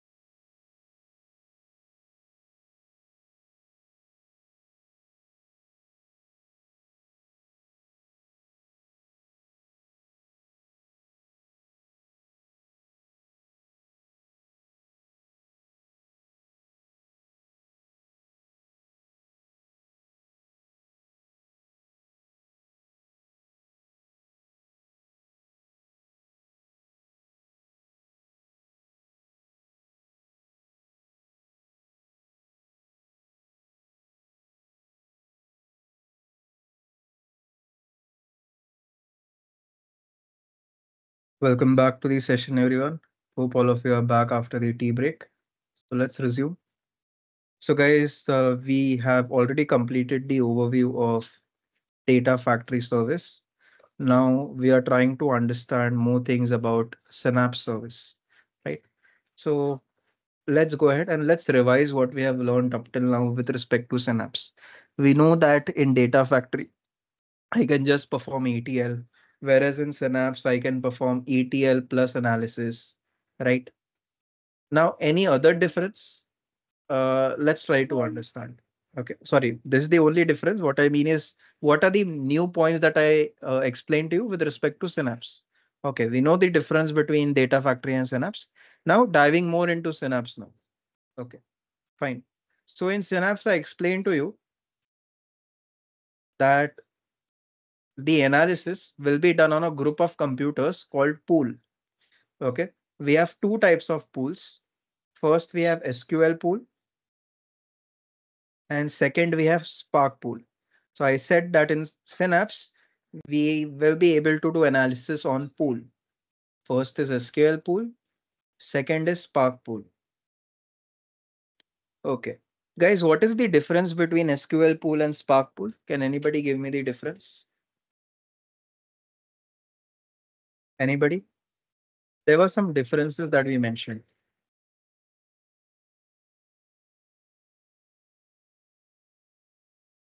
Anybody with the difference?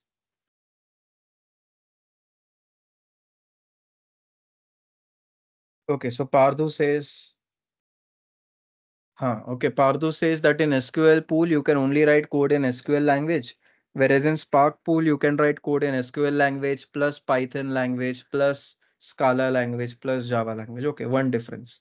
In terms of languages, it seems that SQL pool supports only one language, Spark pool supports multiple languages. Fine. Second, Rajkumar says in SQL pool, we follow something called MPP architecture. In Spark pool, we follow something called Apache Spark architecture, right? In SQL, in MPP architecture, which is what happens in Spark pool, there is no replication of data among the worker nodes. Whereas in sorry, MPP architecture, which is what happens in SQL pool. Sorry, I spoke the incorrect term earlier. I repeat the differences again. First difference between SQL pool and Spark pool was given by Padu. He mentions that in SQL pool, there is only support for one language, which is SQL language, whereas in Spark pool, we have support for multiple languages. Then Rajkumar has given the second difference. Even Satyaban has mentioned the same, that in SQL pool, we follow MPP architecture. In Spark pool, we follow Apache Spark architecture. Okay, fine. Then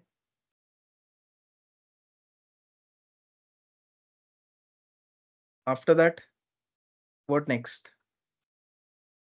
So these are the main differences, right? Now let's go ahead and let's see what's next about it. So in SQL pool, guys, remember in SQL pool, there are two types of SQL pools that you can create. First is something called built-in SQL pool. There are two types of SQL pools that you will deal with. First is built-in SQL pool. If you remember, while creating the Synapse, we had mentioned the username and password of this built-in SQL pool. Okay, we had mentioned the username and password of this built-in SQL pool. Then second is something called dedicated SQL pool.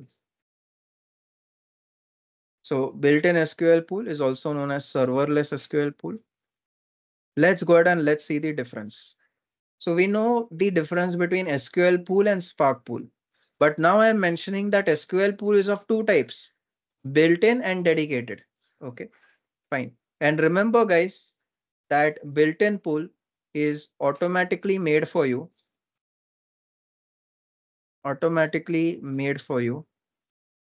when you are working with Synapse. Okay, you don't have to make it. Whereas dedicated SQL pool has to be manually created, and your Spark pool also has to be manually created.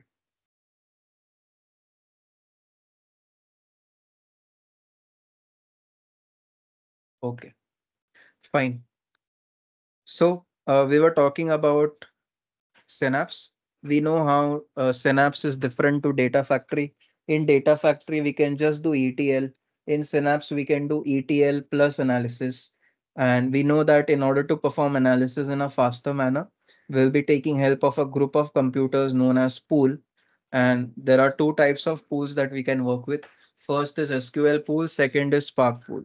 We know the differences between SQL pool and Spark pool, right? First difference between SQL and Spark pool is that in SQL pool we follow MPP architecture. In Spark pool we follow Apache Spark architecture. Second difference between SQL pool and Spark pool is that SQL pool supports only one language, which is SQL language, whereas Spark pool supports multiple languages. It supports SQL language, Python language, Scala language, Java language, and two, three more languages. Okay. Fine. Then we learn that SQL pools are further of two types. First is built-in SQL pool, also known as serverless SQL pool. Second is dedicated SQL pool. So what is the difference between built-in SQL pool and dedicated SQL pool? Let's go ahead and let's try to understand it. So in built-in SQL pool, what happens is, guys, whatever analysis has to be done, okay, the resources for it will be obtained from a shared pool of resources. So it's like this. Let's say you are trying to hire a Uber cab, and when you hire a Uber cab, you have two options. First is get a shared cab. Second, get a dedicated cab that only will pick up you and will only drop you to your destination, right? So in Uber cabs also we have two type of cabs: shared cab, dedicated cab. Here in SQL pools also we have two types: built-in SQL pool, wherein the resources have to be shared. Second is dedicated SQL pool. Okay. Fine. So in built-in SQL pool, whatever resources are to be needed, let's say when I will try to run my analysis code, then whatever resources are to be needed, the RAM, the memory, everything will be obtained from built-in SQL pool. Okay. Whereas in dedicated SQL pool, what happens is you are not borrowing the resources from a shared pool of resources. You will ask Azure to have a dedicated group of computers made available to you. Okay, and those group of computers will never be shared by anyone. Fine. All right. So if anybody asks you the difference between built-in SQL pool and dedicated SQL pool, what will you say? Built-in SQL pool is like a shared Uber cab, whereas dedicated SQL pool is like a Uber cab and only in which only you can get in and you will be able to you know get to the destination. So just like in Uber cabs, we have two type of cab: shared cab, dedicated cab. Here also in SQL pool, you have two types of pools: built-in SQL pool, which is like a shared pool, and then dedicated SQL pool. Okay. So what is the first difference, guys, between built-in SQL pool and dedicated SQL pool? Anyone with a difference? Abhishek, buddy, can you give me the difference between built-in SQL pool and dedicated SQL pool? I gave you one difference up till now. What is that? I'll give you more differences, but up till now, one has been shared with you. What is that one difference between built-in SQL pool and dedicated SQL pool? So Abhishek is saying in built-in SQL pool, the resources are shared. Correct. And in dedicated SQL pool, the resources are not shared. Okay. So when you create a dedicated SQL pool, you will be asking Azure to, give a group of computers dedicated for your usage. And those group of computers will never be shared with anyone. Okay. So that's the first difference. Let me go ahead and let me mention the difference in another paint window. So the difference between built-in SQL pool and dedicated SQL pool.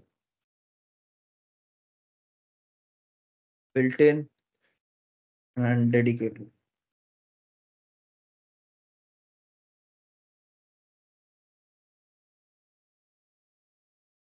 Okay, let's see. Built-in SQL pool and dedicated SQL pool.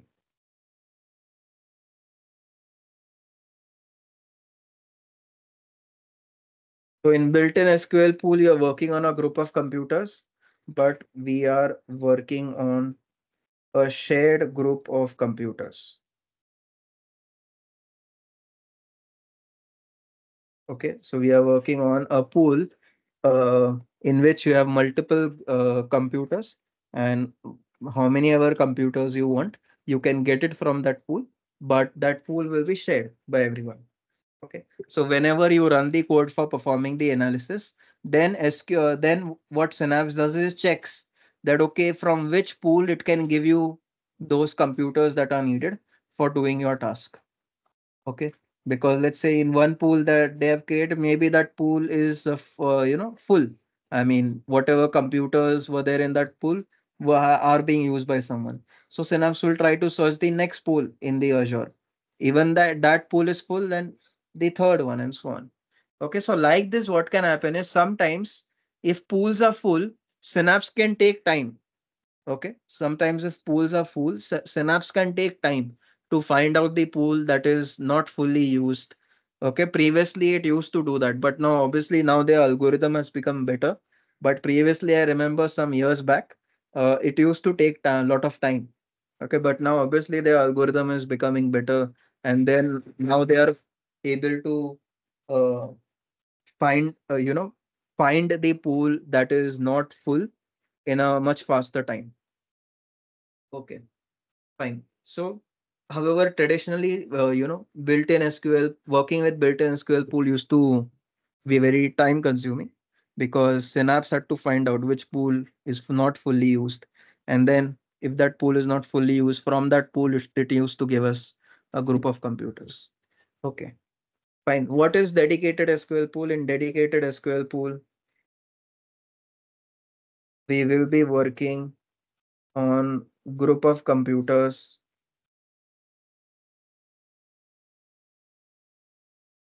that will not be shared with anyone. That will not be shared with anyone. Okay, so this is the first difference. What is the second difference? Guys, in built-in SQL pool, we cannot run any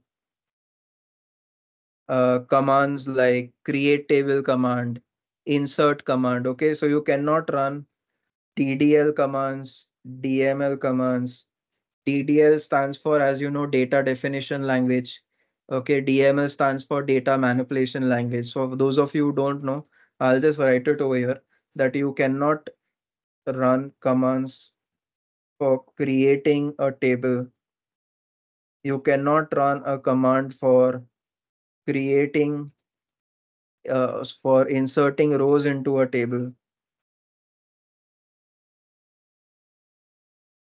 You cannot run a command for deleting rows into a table, deleting rows from a table. Okay, so these commands cannot be written. In dedicated SQL pool, we can run all the SQL commands. Okay, however, there is a limitation with constraints.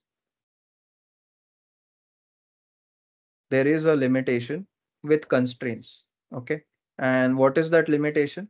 That in dedicated SQL pool, only not null constraint is enforced.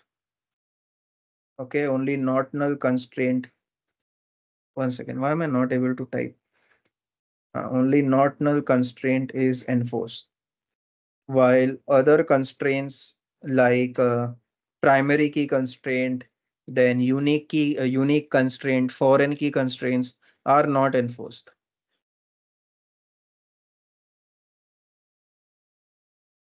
Okay, so in built-in SQL pool, you cannot run commands like creating table, inserting rows into a table. Okay, you can mostly only run your commands for doing query, like doing analysis, like select command, right? Select distinct command, then your group by command, and all of those. Okay, so I'll just write it over here that you can only run commands to perform analysis. That is your select command. Okay, so your select clause, your group by clause.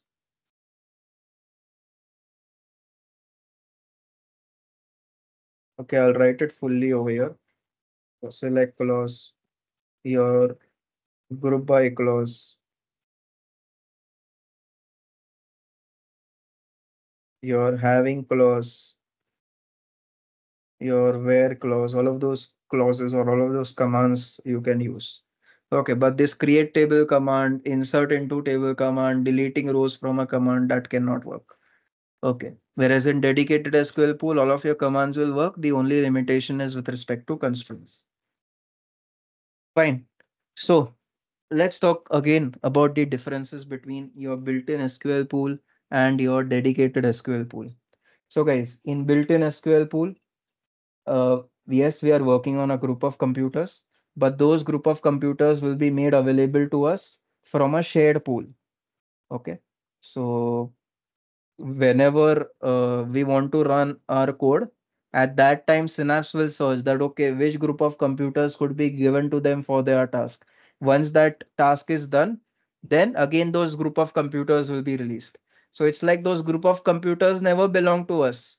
Just while executing the code, they are available with us, then they go back to the pool. Okay.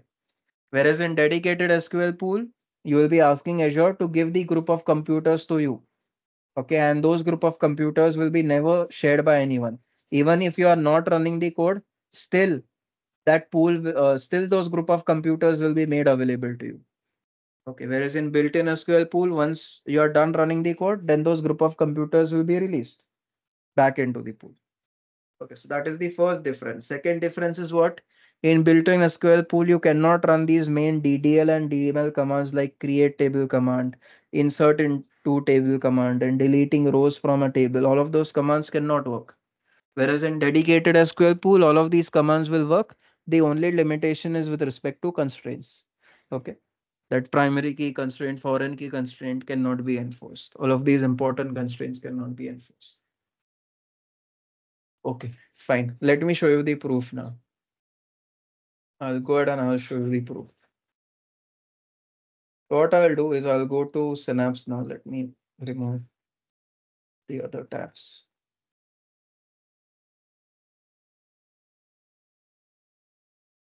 Okay, let me go into Synapse. Let me launch the studio for Synapse.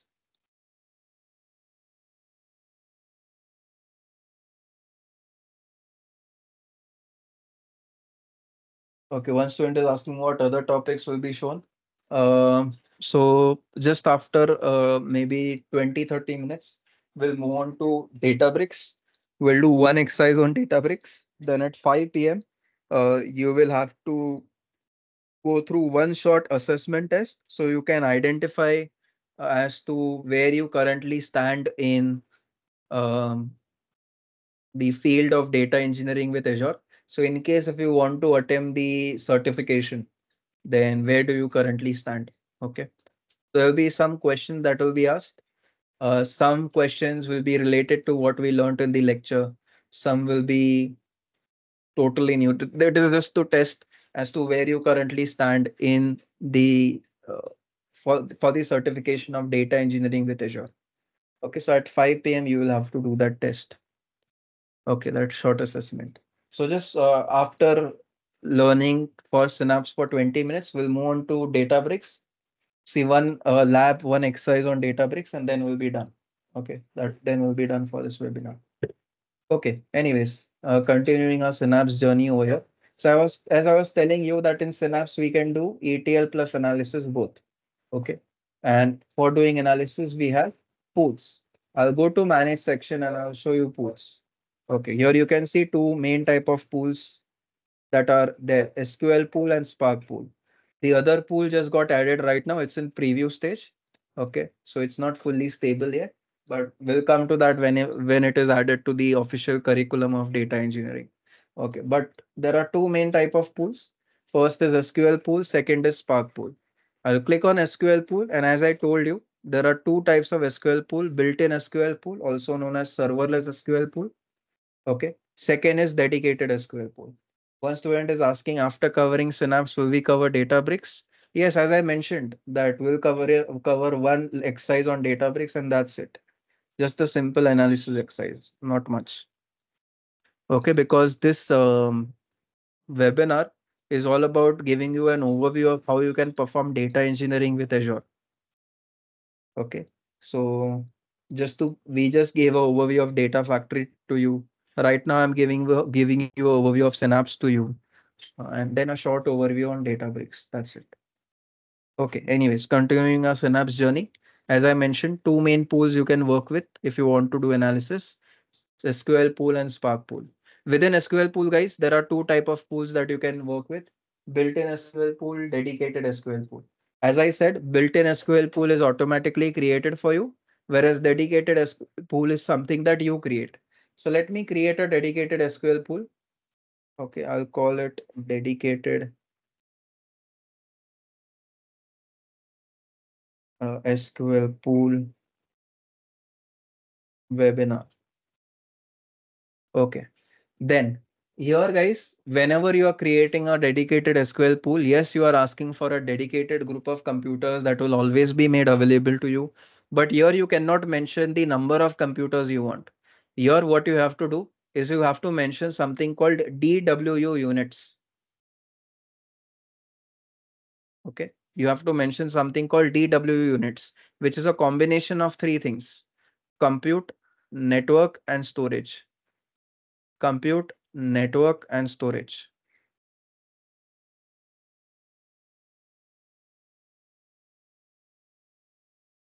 Okay. So here guys, in one unit, some compute will be given to you. That means some you can say RAM will be given to you.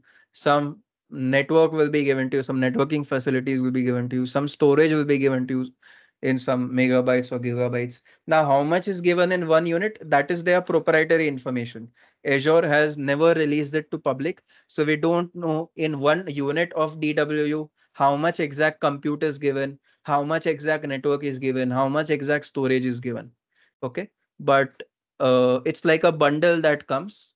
Okay. So whenever I ask for one DW unit, I get some amount of compute, some amount of network, some amount of storage. Okay. Here you can adjust the amount. You can set it to 1000 DW units, 500, 400, 200, and so on. Okay, up to you. What do you want to set? As you increase the units, more and more compute, more and more storage, more and more network will be added. And obviously more cost also will be added. And this cost is per hour, guys. So accordingly adjust. Mostly for my projects that I worked with for my clients, I did not have to use more than 400 DWUs. Now, how many DWUs you need for your project, that will depend on your experience. You will have to do trial and error, because in one unit, how much compute, how much network, how much storage is there, that is proprietary information. Okay. Some developers try to estimate that maybe in this W unit, this much compute is there, this much memory storage is there, but that is not you can say correct information. Okay, all of that is just estimation that is floating around on the internet. So in one DW unit, how much compute, how much storage, how much network is given to us, that is Microsoft's proprietary information. They have not released it to the public. So how much DW unit for your DW unit you need for your task, it depends on you. I would always suggest to choose the lowest DW unit. And let's say if your uh, analysis is becoming very slow, you can obviously change the DW unit of your dedicated SQL pool later on. Okay, that's fine. But always like start with the lowest one. In my case, even though I have worked with clients and I had to work on, large files, I did not have to use more than 400 DWs. Okay, that was my limit. I did not have to use more than that. Fine. You have to figure out that in your project, how much DW unit you will have to use. Okay, fine. So I'll always recommend to start with the lowest lowest performance level over here. Fine. And let me go ahead and let me create the dedicated SQL pool. I'll go ahead and I will create it. So just to recap, in Synapse, we know we can do ETL plus analysis, right? In Synapse, we can do ETL plus analysis. In Data Factory, we were only able to do ETL. In Synapse, we can do ETL plus analysis. Now, if I want to do analysis, then we have pools available for the same. Okay, that means a group of computers or a pool available for the same. Okay. And there are two type of pools that you can work with. First is SQL pool. Second is Spark pool. We know the difference. First is SQL pool follows MPP architecture. Spark pool follows Apache Spark architecture. Then in SQL pool, you have only support for one language, which is SQL language. In Spark pool, you have support for multiple languages like SQL language, Python language, Scala language, Java language, and more. Okay. Second difference was that, sorry, I have already spoke the two differences. So fine. First difference was with respect to architecture. Second difference was with respect to support of languages. Okay. Then SQL pool we know is of two types. First is built-in SQL pool, also known as serverless SQL pool. Okay. Second is dedicated SQL pool. So among these pools, I have a question for you. Among these pools, guys, which pool is automatically created? Is it Spark pool that is automatically created? Is it dedicated pool that is automatically created? Or is it built-in SQL pool that is automatically created? Which pool is automatically created? As Abhishek, Alim, Satyaban are saying, it's the built-in SQL pool that is automatically created.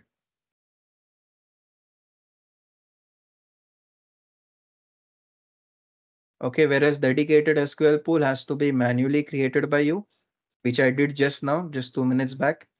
And Spark pool also you have to manually create. I will show you later on how to manually create it.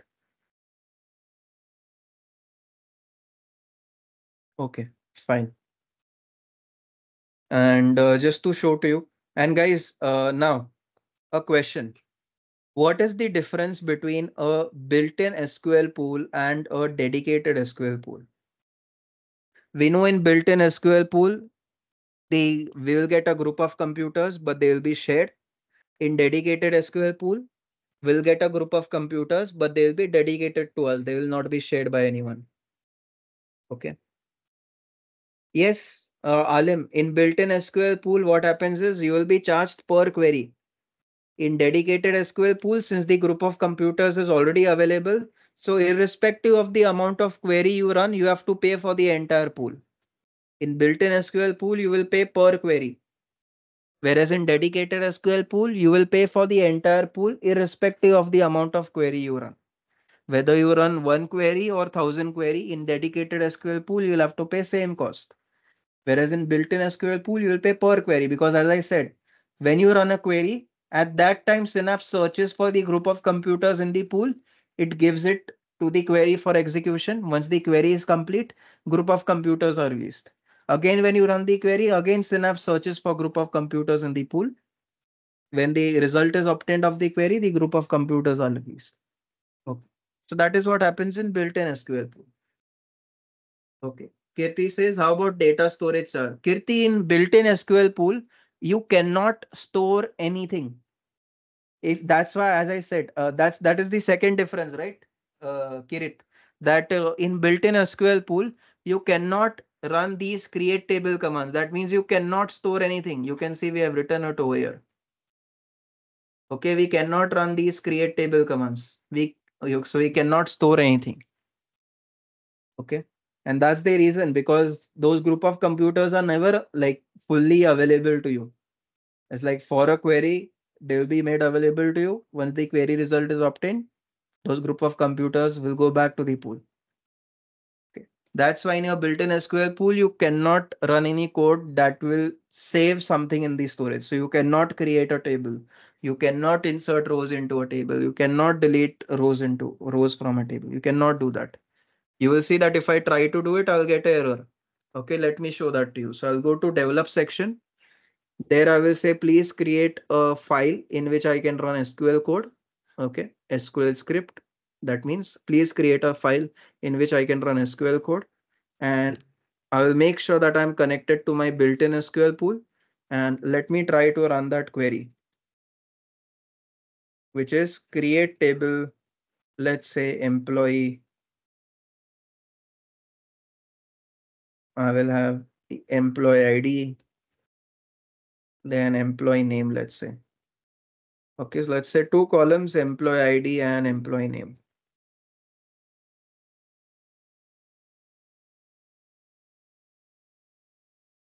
Okay, fine. Let me try to run this in my built-in SQL pool. Kirit, buddy, can you let me know, buddy, over here in my built-in SQL pool, will I be able to run this command? Will I be able to do it, buddy? What do you think? No, right? Because in built-in SQL pool, since the group of computers is never fully available with us, okay, that's why we cannot do run any command that has an impact on the storage. So that we cannot create a table because that will store something in the storage, right? So fine, I cannot run this. If I try to run it, I'll get an error. It says, you can see, it gives me an error saying that create table command is not supported in your built-in SQL pool. So let me shift to dedicated SQL pool then. Here I'll connect to my dedicated SQL pool. You can see I'm connected to my dedicated SQL pool now. Now let me try to run this command. Kirit, here can I run this command? What do you think, buddy? Yes, right. Here I can run it. And if I try to run it, you will see it will work. And you can see it got successfully executed. You can see that over here. Query got successfully executed. Here I can run insert command, not a issue. Insert into employees, employee, and I have columns like EMP ID, EMP name.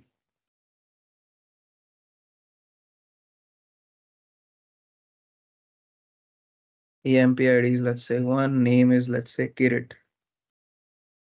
Try to insert into the table and you will see inserting will work. Similarly, I can go ahead and insert more rows. Let's say second row has an employee ID of 2. Name is, let's say, Akash Deep. Okay. In the third row, let's suppose I have an employee ID of 3 and the name is, let's say, Ali. Okay, and so on. Let me try to run these lines of code also. And they have run. Let me show you how the table looks like. So I'll say select all data from employee table. Okay, and those 3 rows have been inserted over here. Fine. So now we have proven those differences to you. So two main differences between built-in SQL pool and dedicated SQL pool. Yes, in built-in SQL pool, you are working on a group of computers. In dedicated SQL pool, also you are working on a group of computers. But in built-in SQL pool, the group of computers are never available to you for the full time. Whenever you will run the query, at that time, Synapse will search for group of computers in the pool. They will bring those group of computers to the query. Once the result of query is achieved, those group of computers will be released into the pool. Okay, fine. Whereas in dedicated SQL pool, those group of computers will be available to you for full time. So uh, irrespective of whether you run a single query or 1,000 queries in that pool, you will pay for that entire pool irrespective of how many queries you run. Okay, that was the first difference. Second is, since in built-in SQL pool, the group of computers are never fully available to you. That's why you cannot store anything, because even if you try to store anything, once those group of computers go back, then how can you retrieve it, right? That's why in built-in SQL pool, these commands that try to do anything with storage, like create table command, insert command, delete command, all of those commands cannot work. Whereas in dedicated SQL pool, all of the commands will work. There is only one limitation in dedicated SQL pool. Yes, all of the commands can work, But there is one limitation. What is that? It is with respect to anyone? Anyone with the answer? We know in built-in SQL pool, we cannot run these commands like create table command, then insert command, delete command. We can only run those analysis commands like select, group by and all. Whereas in dedicated SQL pool, we can run all commands. However, only one limitation, as Saibal and Rajkumar have mentioned, that there is one limitation with respect to constraints, which is that not null constraint is supported, but other constraints cannot be enforced. You can still write it in your code, but they will not be enforced. Okay, they will not be enforced. So just to show that to you, I'll go ahead and I will show you the documentation. One second. Let me go ahead and I will show you the documentation. I will say Synapse constraints supported just to show you. Okay, documentation. And you will see over here that it will tell you that you can see it is only supported if it is not enforced. If it's not enforced, then what is the use? Okay. Again, unique constraint only supported when not enforced. Not enforced means even if I write unique constraint, it won't have any effect. Okay. So just to show to you, I'll go ahead and run the code. Let me do one thing. Let me drop the table.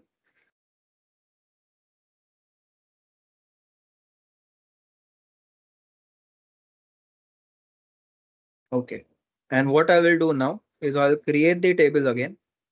But this time, I'll do one thing. For employee ID, I will enter this constraint called unique constraint. That means inside this employee ID column, I can only have unique values. So let me create the table. Let me insert the first row. You can see unique is not supported. To enforce it, you have to, sorry, to create it, you have to mention not enforced keyword. So let me write it.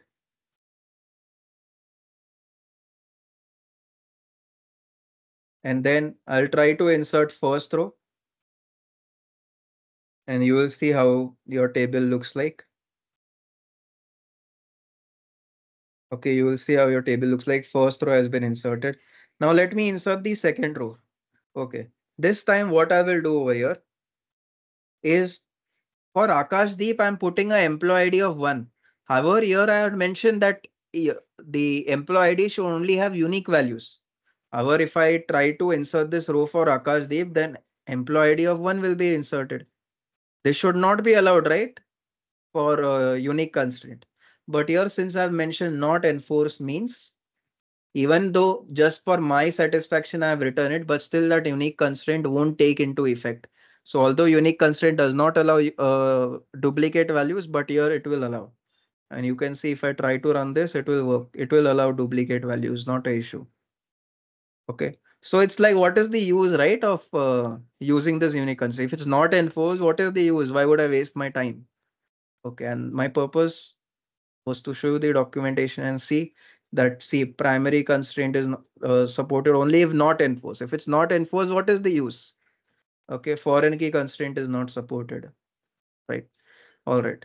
So this was just to show you that yes, in built-in SQL pool, we can only run few commands. In dedicated SQL pool, we can run all commands, but there is a limitation with respect to constraints. Okay, fine. Now let's go ahead. So just to, Alim says what it means. You mean not enforced? Not enforced means even though you have written the code to enforce a unique constraint, it won't enforce it into the table. It's like it's of no use, na? If it's not enforced, then what is the use of me writing this unique constraint? If it's not enforced, so what is the use? So this uh, extra code that I wrote was waste. That's why I declared it earlier that in dedicated SQL pool, yes, you can write all commands, but there's a uh, limitation with respect to constraints. Explained? Okay, fine. All right. Now let's go ahead. So Alim buddy, I just need your help, buddy. Please tell me that we know in Data Factory we can do ETL, in Synapse we can do ETL plus analysis. For analysis, what are the type of pools that are made available to us. For analysis, what are the type of pools that are made available to us? Two types. What are they, buddy? For analysis? No, no, that is for SQL pool. After SQL pool, there is another type of pool, which is Spark pool. Perfect. So Olive has given the correct answer. Spark pool. Okay. Here, I'll just go ahead, change the coding file name. I'll just say demo.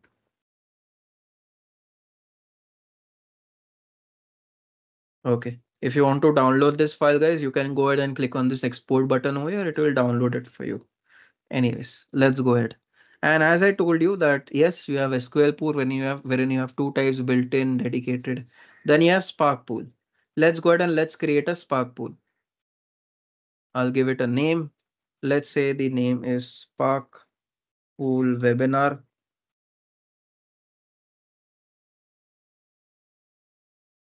Okay. It says the name is too long, is it?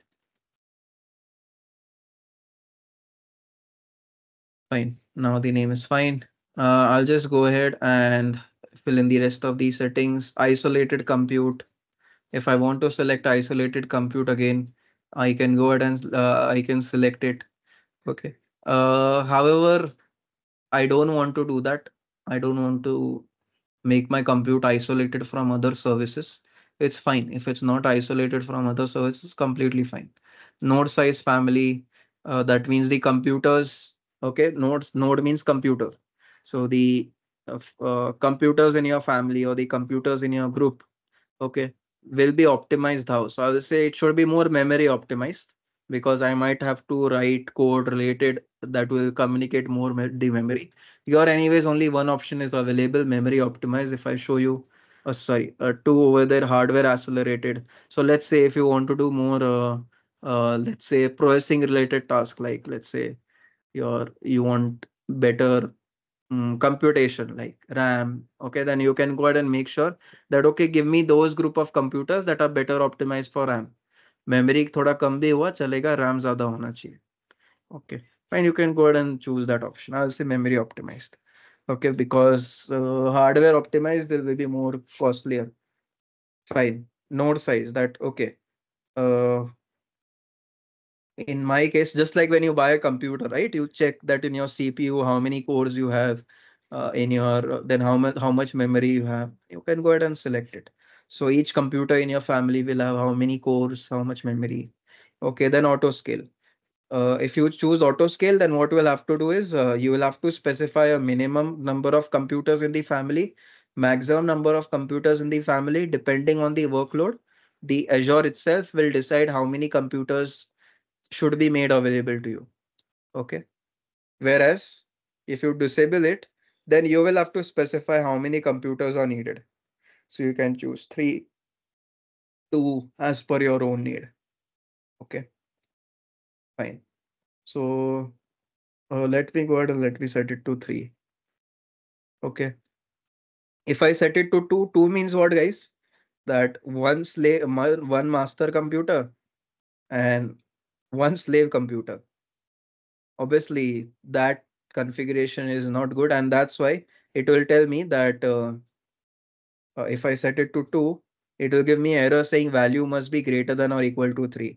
That means one master computer and at least two other slave computers. That will make a total of 3 computers in your family, right? One master computer and two other slave computers. Okay, fine. Uh, and then in order to, do you want to dynamically allocate the executors? No. It's fine. In this case, what I do, okay, what it will do is it will make sure that there is a concept called executor in Spark architecture. What it does, it is the component of Spark architecture that basically runs your processes. Okay, so do I want to dynamically allocate? No. In that case, I'll just go ahead and disable it. Fine. Let me create the Spark pool. And what I will do is once the Spark pool is created, remember the Spark pool is very, very costly. I had my Spark pool. Also, the size of the Spark pool was a little bigger, and I had my Spark pool running for a day or so. I forgot to pause it. Okay, there is a way to pause it once it is created. It's still creating right now. Okay, it's still creating. Once it's created, I will show you. There is a button to pause it, and I had forgotten to pause. So what happened is overnight, the cost of my Spark pool got extended to 20,000 rupees. Okay, and so remember, Spark pool is costly. Make sure that okay, if you're not working with it, at least pause it. If not delete it, at least pause it. Okay, and you can see there's a pause button over here to pause it for you. Okay, if you click on this pause button, then it will pause it for you. Fine. Now let's go ahead and let's use Spark pool. How to use it? We'll go to notebook section, and in the notebook section, we'll connect to our Spark pool. So let's connect to our Spark pool over here. And what we can do is we can write our code of analysis one by one. Also, there is a shortcut. I can directly go to the data section, go to the data that is linked with my Synapse. Okay, I can go to the data that is linked with my Synapse. And there I can just ask it to perform analysis on this data. So I'll say, please load it into notebook. And you can see automatically the code is written for it. I'll just go ahead and run it. Okay, first of all, connect to Spark pool and then run it. Remember the first cell. Okay, this is called a cell in a notebook. This rectangular shape place is called a cell. Okay, so when you run your first cell in the notebook, that takes time because it will try to, wake up the Spark pool. Okay, set all the related settings and everything. So only in your first cell, it will take around 2 minutes or so. After that, in the upcoming cells, it won't take that much of time. I'll show that to you. However, since this is the first cell that you are executing, it will take around 2 minutes because it is trying to start the session. Okay, it is making sure that the Spark pool is connected to this notebook and everything. So main time is for that. Okay. Once this first cell runs, then after that, the next cell onwards, it won't take that much of time. So we'll just wait for around 2 minutes or so.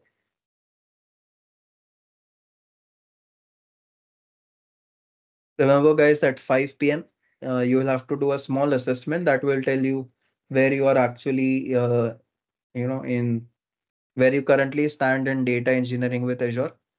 So you will have some questions that were explained to you in the session. Many of the questions will be outside. So that is just to test you, so that you can understand where you currently stand. Okay. And let's say if you're lagging behind, you would need more preparation on it. Fine. So just a small assessment that you have to do at end. It will hardly take you 5 minutes or so. Okay, just some sample questions.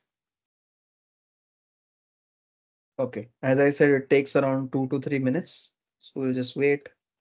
It has already taken more than 1.5 minutes. We'll just wait over here. And like this over here, this is auto-generated code, right? Uh, you can write your own analysis code as well, up to you. You can do a lot of analysis, as you guys know, right? Some of you Python developers, SQL developers would know the code for doing analysis. You can do that over here. Remember, in your Spark pool, you can write code in multiple languages, not just Python language, but also SQL language. So let's say if you want to write code in SQL, you will just write percentage SQL, and below that you will write your SQL code saying select star from whatever. Okay. That is how you can write code in SQL language. By default, if you do not write percentage something, by default, it assumes that you are writing code in Python language. If you're writing code in any other language, you have to mention in the top of the cell that, okay, that the bill, now in this cell, I'll be writing code in SQL language. Fine. So it has taken around 3 minutes. It's still starting. As I said, it takes 2 to 3 minutes. Then from the next cell onwards, it won't take that much time. We'll just go ahead, wait for a few minutes over here, and we should see our result.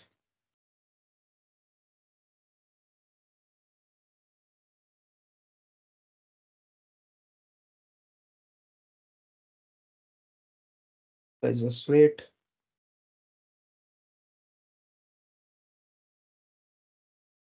It takes 2 to 3 minutes minimum. As you can see here, it's taking more than that also. But 2 to 3 minutes is minimum. Okay. The session is ready. Now it should execute. Main time goes in making the session ready. Can we achieve? Huh? Yes, yes, Alim, you can do that. Absolutely. Can do that.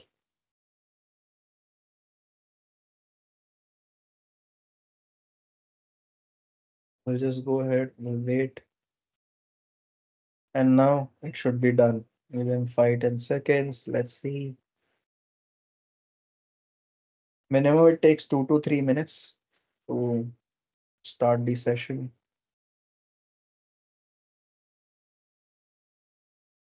Huh. And now it's trying to display the result. Let's see.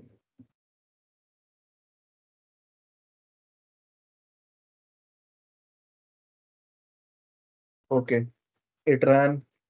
And now what I will do is uh, currently the column names were not treated correctly as column names. So what I will do is I will just uncomment this code and say header equal to 2. I'll just go ahead and write the code. And this cell won't take that much of time. Okay, previous cell, since it was the first cell, as I said, it took many minutes to run. This one won't take that much of time. Okay, and you can see the result over here. Fine, now you can do analysis, a lot of analysis, just like how you normally do in Python language also. Okay, fine.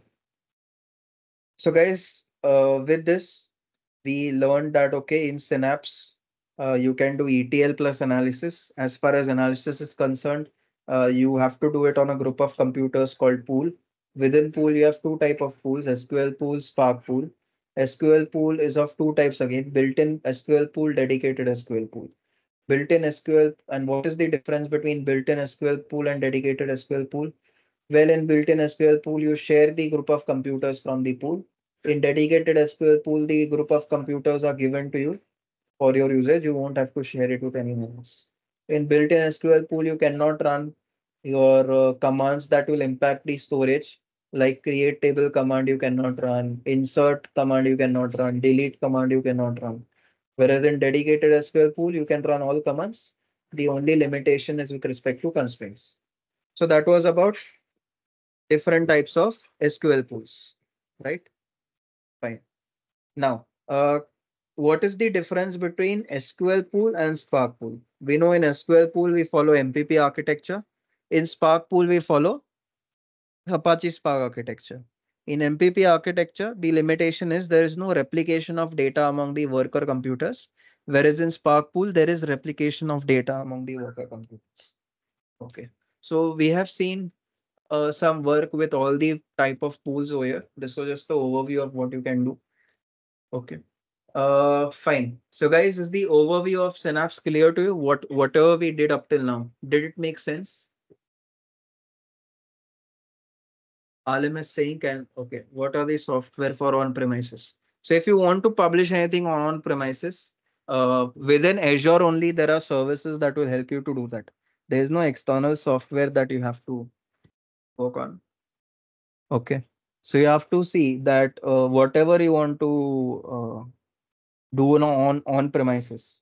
Is there, for example, what I did for my client was, let's say, um, what they wanted to do was instead of using SQL database that is there on Azure, they wanted to work on premises SQL database.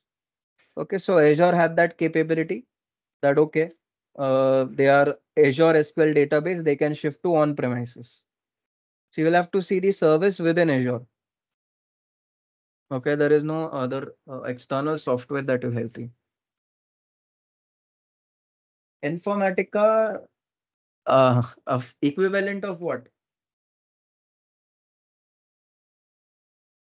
It's not equivalent to either of Synapse or Data Factory. Informatica is on premises, but it's not equivalent to that. And with that, you cannot do the migration of this Data Factory to your on premises. Okay. Okay. Fine. So this was just the overview, guys, just to help you understand the services related to data engineering. First was your what was the first service that we saw? Data Factory service, right? And second service that we saw was Synapse service. Okay.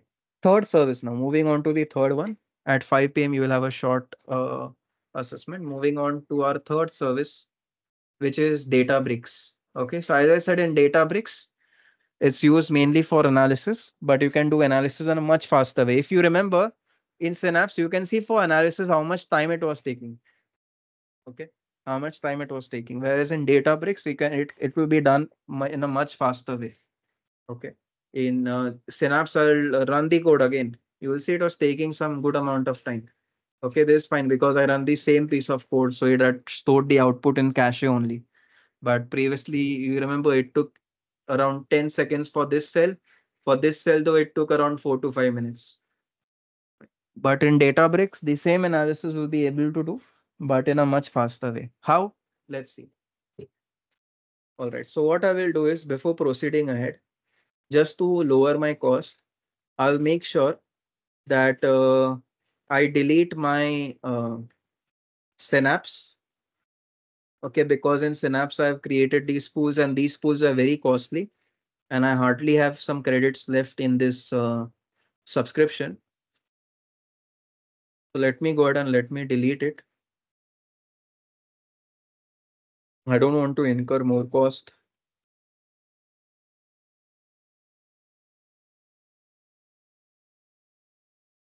Along with Synapse Data Factory also I will delete, although it is not that costly, but still.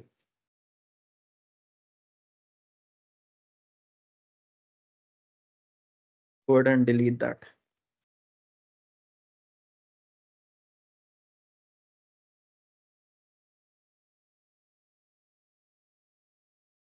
That has been deleted.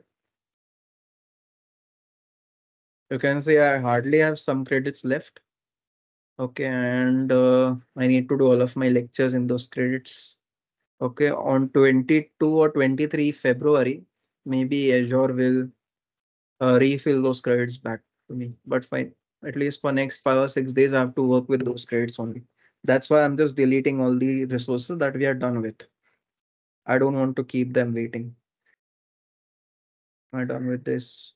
Okay, it's been deleted. Fine, all right. So it will do that deletion process. All right. Now main service for which is a Databricks service. Okay, let's go ahead. Now in Databricks, you do analysis. You Apache Spark architect. You might wonder that was available in apps also. Okay, but guys, there's a difference. Okay, let's try to understand. Guys, the person who worked on the person who made actual Apache Spark, right? Okay, he wanted to commercialize it. So what he did was, in order to commercialize it, he created this product called Databricks. Okay, so Databricks is a product that is created by the person who made that Apache Spark architecture. Okay, so in Databricks, what happens is since your Apache Spark architecture is fully integrated with it, okay. Whereas in Synapse, what is happening is you are trying to follow the Apache Spark architecture. However, it's not made by the person who actually created Apache Spark. So it's like you can say you are trying to uh, you know get the performance of Ferrari, but it's not made by actual Ferrari company. Okay. So obviously you will create a replication of it. The replication might work fine. It might do the job or so. Okay. But it will still not be equal to original Ferrari, right? So Databricks is that original Ferrari. There, that product is made by the person who made the actual Apache Spark architecture. Okay. So there you can say that Apache Spark architecture is fully built into Databricks. Okay. That is one reason. Second reason also I will show you why in Databricks the analysis is faster. Okay. Why in Databricks the analysis is faster. And that is the main reason. Okay. Here, this was just to give you a history behind Databricks that okay, in Databricks, it's made by the person who actually built the Apache Spark architecture, whereas Synapse is not. That's fine. Okay, but what is the main reason behind you know such a good performance of Databricks? Let's see. So what I will do is I'll go ahead, try to create a Databricks resource. Let me go ahead and do that.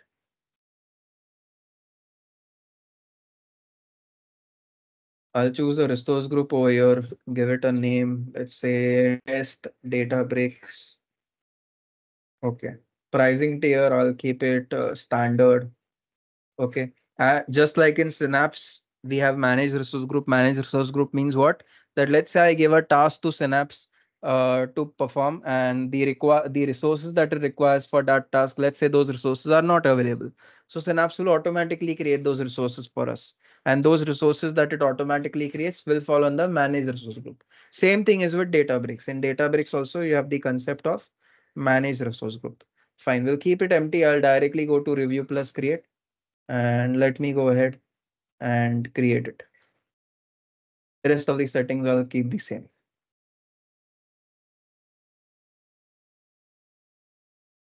I will directly create Databricks over here.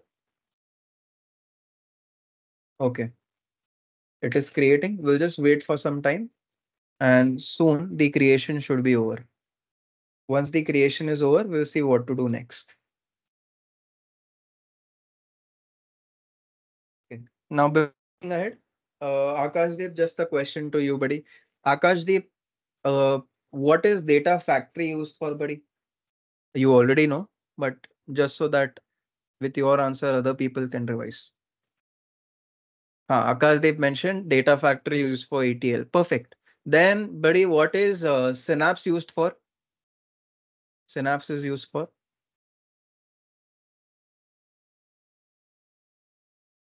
Synapse is used for ETL plus analysis. Perfect. Then, what is Databricks used for?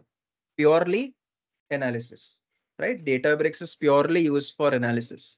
Okay. Now, once we had written earlier that yes, we can perform modeling over there. Yes, but what is the main goal after performing modeling? To perform analysis, right? The main goal over there to create models is what? Let's say I created a model to predict stock price. At the end of the day, what is the goal of my machine learning model? The goal of any machine learning model is to perform analysis at the end of the day. That okay, maybe going into the future, what would be the estimated price of this stock or something like that. Okay, so Databricks is at the end used for analysis. Okay. Fine. Now you directly perform analysis on data or you do modeling, then perform analysis on data. At the end of the day, you're doing analysis. Okay. We'll just wait for Databricks to create Databricks resource to create, and then we'll see what to do next. Let's just wait. We'll go ahead, wait for it.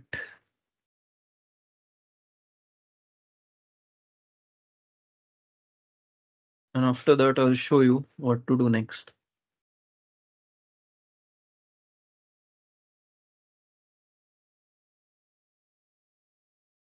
It is still creating. It will take around 2 to 3 minutes to create. Correct, Mayfor. Yes, it's only using that Apache Spark architecture. Okay, you only using a Spark pool, and in Spark pool we follow Apache Spark architecture. Now in Spark pool, obviously you can run multiple languages, right? Python language, SQL language, Java language, Scala language. So you can write code in multiple languages, but the pool that will be used is Spark pool.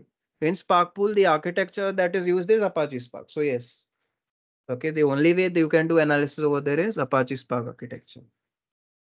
Synapse supports create AIMN models. And if you remember, in Synapse, I guess that resource is over. If you remember, when I opened the pipeline, there was a option, there was an activity called machine learning. Okay. So if you expand it, you will see activities to perform machine learning operations over there itself. Okay. So there in that pipeline itself, you will have options to perform machine learning operations. Okay. Any link? Okay, I'll make sure to send a link to you later. Okay, fine. Let me go to this Databricks resource, guys. It's created now. So I'll go ahead and go to the Databricks resource. I'll launch the workspace.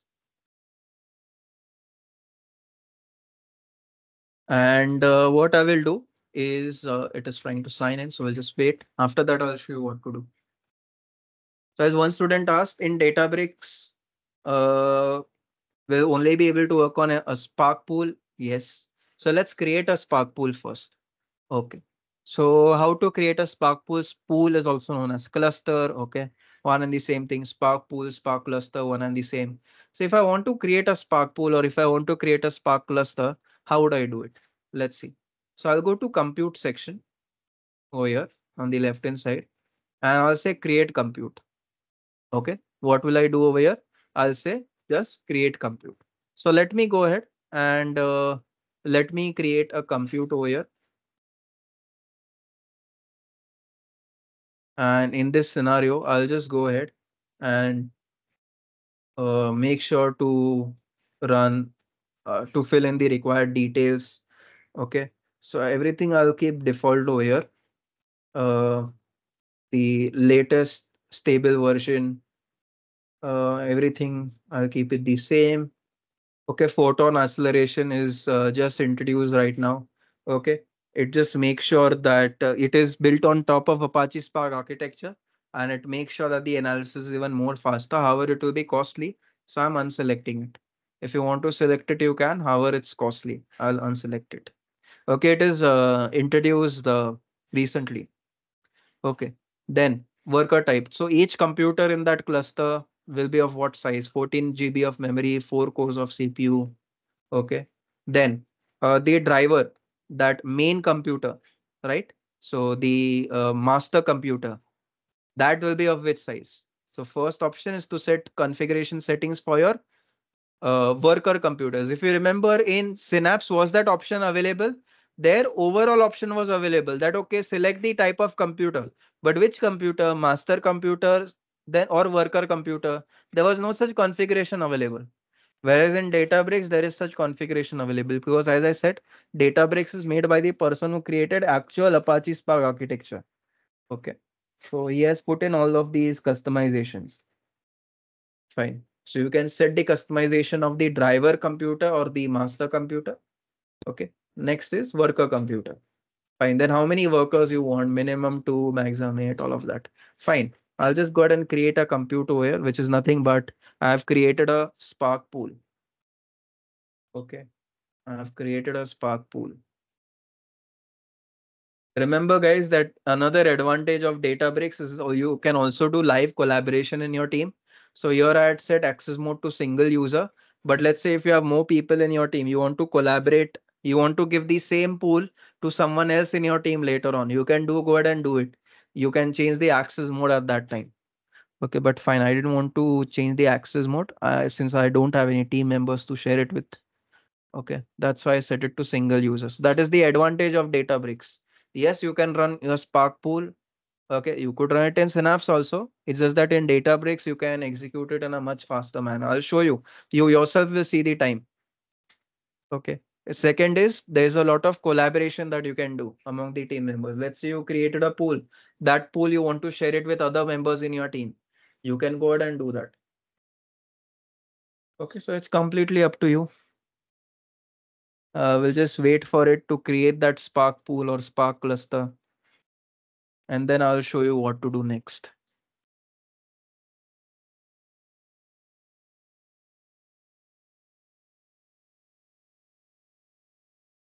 Let's just wait.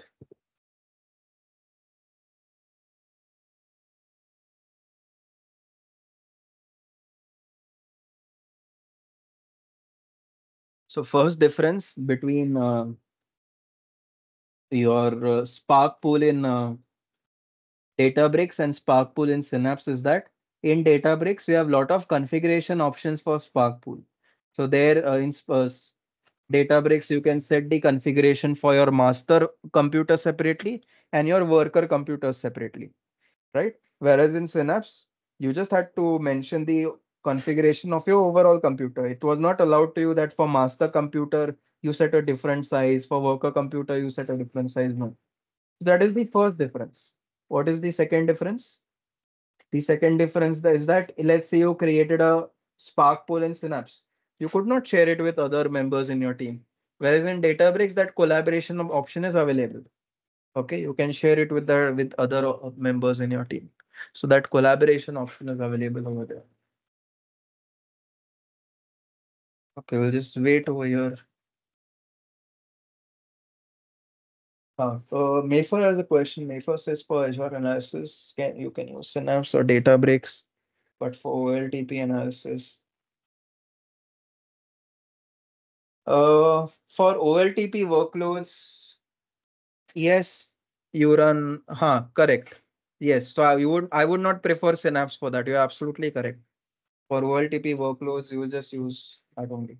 I would definitely not use Synapse. Neither Databricks for that matter. You're absolutely right. For OLTP workloads, you're absolutely right. Okay, although guys, if you will see the official curriculum of DP-203, so you're absolutely right, Mayfer, with the fact that for OLTP workloads, it seems Synapse is not fully capable because the SQL pools in Synapse are not fully capable for OLTP workloads. But guys, let's say you create an external SQL database. You can even connect it to your uh, Synapse. So let's say you wanted to perform a OLTP workload. Now, the SQL pools within Synapse are obviously not sufficient. I agree. But what if you create a separate SQL database in Azure outside of Synapse? Let's say a normal SQL database and you connect it with Synapse, you can do it. So if I just show to you the official labs of DP-203, there you will see a lab will be there. Okay. It says, here, use Azure Synapse link for SQL. So you will create a external SQL database and connect it with Synapse. Okay. So for OLTP workload, I believe this will be more preferable for you. Okay. So try to use this option. It's available in the, you can follow the documentation if you want to. Okay. Uh, it's available in the official, you can say the official labs of DP-203. Okay. How about Azure Analysis Services? Which services? Which specific services are you talking about?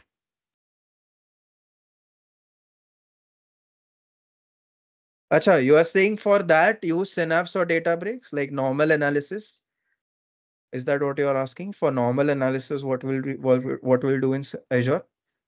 For normal analysis, if you are asking, I would always prefer Synapse. Okay, because most of my work that I have done with clients, I've found Synapse to be a lot of better. Okay, I mean, let's say I wanted to run SQL code, I can use SQL pools for doing an analysis. For OLTP workloads, as I said, you can create an external SQL database, connect it with Synapse. My OLTP workloads, I was also able to do. Also, any machine learning models that I was wanted to make, I can just create a notebook in Synapse and create any machine learning model. So what I have found is, if you want all-in-one service, Synapse is better. Is that what you're asking? Okay, but let's say if you just wanted to work on machine learning, okay, wherein you wanted to the code to perform faster, okay, you want to use machine learning for analysis. Obviously, for machine learning, we want the code to run faster. In that case, I would not prefer Synapse. I would prefer Databricks. Okay, fine. I hope whoever asked that question, I could not see your name as it's written as unknown user, but I hope uh, your doubt is clear. OLTP, I mean, yes, as I mentioned, you can use SSAS. Okay. But what I'm saying is for my clients, whatever I worked with, I've always linked external SQL database with my Synapse, and there only I have done my work. I have found it to be a lot easier. You can use traditional SSS like one student has mentioned. Okay, but the approach that I have used is I've always used Synapse and I've found it to be easier. So I would suggest you to first try it. Okay, you yourself will find it easier as well. Okay, obviously different people will have different preferences. I prefer Synapse more. Okay, fine. Anyways, uh, depends on the preference. All right, let's go ahead. And what I will do now is let me go ahead and let me try to use this Spark pool or Spark cluster and let me write some analysis code. So what I will do over here is let me click on new button and create a notebook. And what I will do is I'll try to first of all download a file. Okay, so this is products.csv. Let me go ahead and let me save it. Okay, I've saved it. Here is the file. Okay, one second. This was movies. Let me cut this. Open products. Here it is. Okay, fine. Now what I want to do is I want to upload it over here. So obviously I can upload it to my storage account, right? Just like how we did it with Data Factory, with Synapse, that okay, my data was in storage account, then the data that is there in storage account, we are uh, using it in Data Factory. The data that is there in the storage account, we are using it in Synapse. The data that is there in storage account, you can use in Databricks also. But in Databricks, there is additional facility available. Okay. And what is that? There is something called DBFS. Okay. It is something called DBFS, guys. Okay, so with DBFS, what happens is called Databricks file system. So instead of uploading data somewhere else and getting it from there, whatever data you want to work with in Databricks, you directly upload to DBFS file system. Okay, with that, what will happen is the latency will be low. Okay, so instead of uploading it on any other storage account or any other place, you just upload it to DBFS. With that, your analysis will become a lot faster because DBFS is built on top of uh, Databricks only. Okay, so your latency to get data from the files in DBFS will be much lesser as compared to any other place. Okay, anyways, what I'll do now is let me go ahead and I'll do one thing. Let me click on file button and I'll say there should be a option over here, upload data to DBFS. Here it is. Okay. And I'll go ahead and I will upload my data, the one that I just downloaded. Here it is. I have uploaded it to DBFS. Okay. It is just giving me the code that, okay, if I want to, basically use the code to read the file later on, then how would I be using the code? Okay, so I'll just copy this code over here. Okay, fine. And let me go ahead. I'm done with it. Okay, and the same code that I copied, let me put it over here. And what I will do is I'll just go ahead and run this piece of code. And let's see. It will try to load the data into the file. Okay. And then I'll just try to go ahead and show you the data in that particular file. Okay. You can see how much shorter time it took, guys. Whereas in Synapse, when I was running my code, it was taking much longer. It took the first cell itself took 4 minutes or so. You can see in Databricks, it's much faster. Okay, you can see how much faster it is. Okay, just in 1 second or so, I am able. You can see the command took how much? 0.80 seconds. Here it is shown. Okay, is this that the first cell was trying to wake up the Spark cluster? So obviously that will take more time. But in Synapse, even that first cell took 4 minutes or 4.5 minutes. Here it just took 16 seconds. Then in Synapse, the second cell, when I was trying to display that data frame to you, it took around 10 to 15 seconds. Here it took just 0.80 seconds. Okay, and then after that, you can do your analysis like you want. Okay, let me go ahead and let me show that analysis to you. Okay, so for example, suppose I'm just storing it as a view.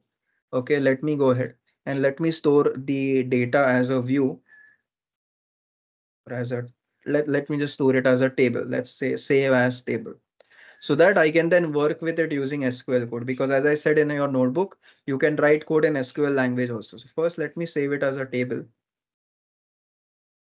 save as table,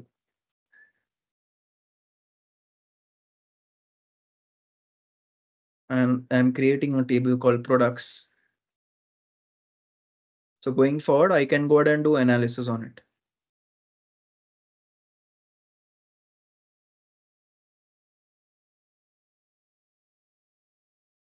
And you will see that once I am done, okay, once the execution is complete, what next to do, I will show that to you.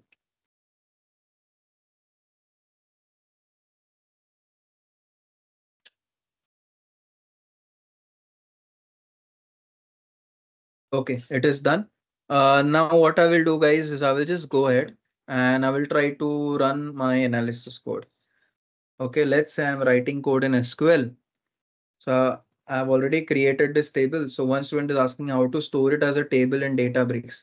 Okay, I've already written this code over here to store it as a normal table. Okay, so that I can work with it using SQL language. If you do not want to work with it using SQL language, no need to create this type of table. Okay, I'll say select product name, list price from this products table, where let's say my category category is equal to touring bikes. Okay, and this is our SQL code. Let me go ahead and let me run it. Sorry, single percentage SQL, my mistake. And after this, it should work and it should give me the analysis results. So like this, you can do analysis. Here it tells me that, okay, what were the products names and the list price of those products were categories touring bikes. Okay, if you want to view information of all the products, you can go ahead and do that as well. You will just say select star from products. You can do group by operation, whatever you want, you can do it. As I told you guys that you notebooks has a capacity capability to not only write code in Python language, but SQL language, in Java language, you can go ahead and do it. Scala language. Okay, fine. So guys, this was just a simple overview of the third data engineering service, Databricks service. Okay. Uh, Up till now, we have got overview of three services. Okay. The first service was your our what was the name? Data factory service, right? The one that we saw. The second service was your Synapse service, and the third service was Databricks service. Okay. So these were the three services that we saw overview of. I hope the overview is clear to you. Okay. Now Abhishek has a doubt. Abhishek can support any file format. Is that what you are asking? I think that was what you mentioned, right? Because DBFS itself is a system. So I guess you're asking any file format. Yes. Okay. So just like your normal blob storage account can store any type of files, here you can upload any type of files. Up to you. Okay. One student is asking how to store it as a table. I've already shown. Okay. And where to view DBFS files and DBFS tables. All you have to do is run code. Okay. There is no physical place where you will be able to see there. Okay. You will have to run code. Just like, for example, let's say I want to view databases. What do? We say show databases. Okay. Similarly, if I want to view tables or if I want to anything, we just have to write code. There is no physical place where we'll be able to see the tables listed, just like how in a SQL database we see the tables listed, right? On the left hand side. So there is no physical place like that. Okay. Where and how to view. Okay. I'll show you the documentation. It will take you around uh, you know 10 minutes to configure the settings for the same. I'll send you the documentation. I'll make sure to search it for my repository and send the documentation to you so that accordingly do your task. Okay, fine. So that is it for today, guys. This was just the overview of what you can do in Azure as far as data engineering is concerned. Guys, did it make sense? Was it of some value to you?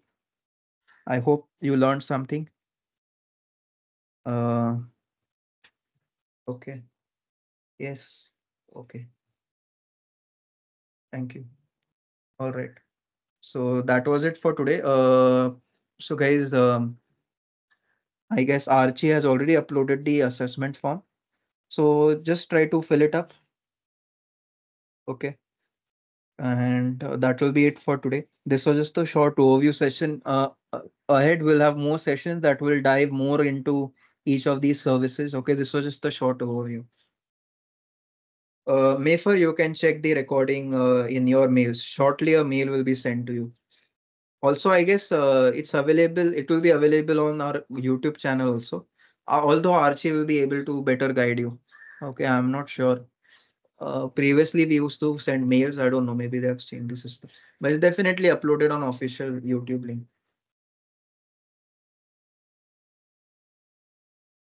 Yes, thank you, Bhaskar. Thank you, Akash Deep. Thank you, Abhishek, Rajkumar, Mahendra. We have Mallikarjun. Yes, thank you, Kirit, Satyaban, Vicky. Okay, thank you, everyone. All right, so that's it for today, guys. Thank you for attending and bye. Bye, everyone. Have a great day.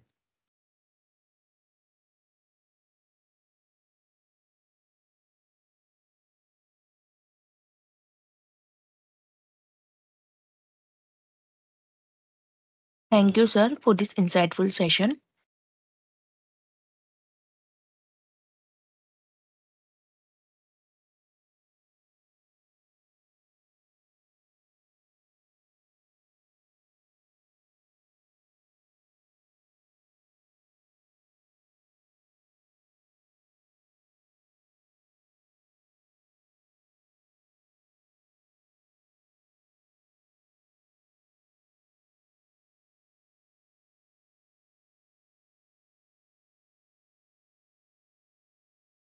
Guys, I already shared feedback form, so make sure you will fill this feedback form before leaving the session. If you liked the session, please fill this feedback form.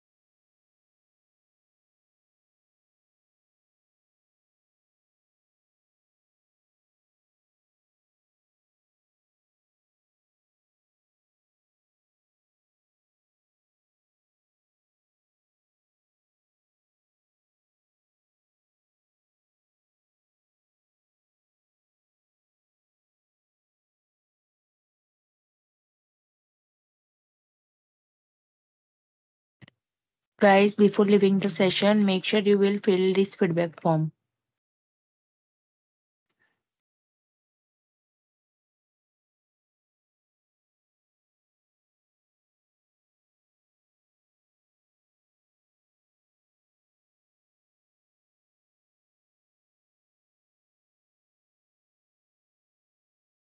Oni di ba? Ben bigay ko ni.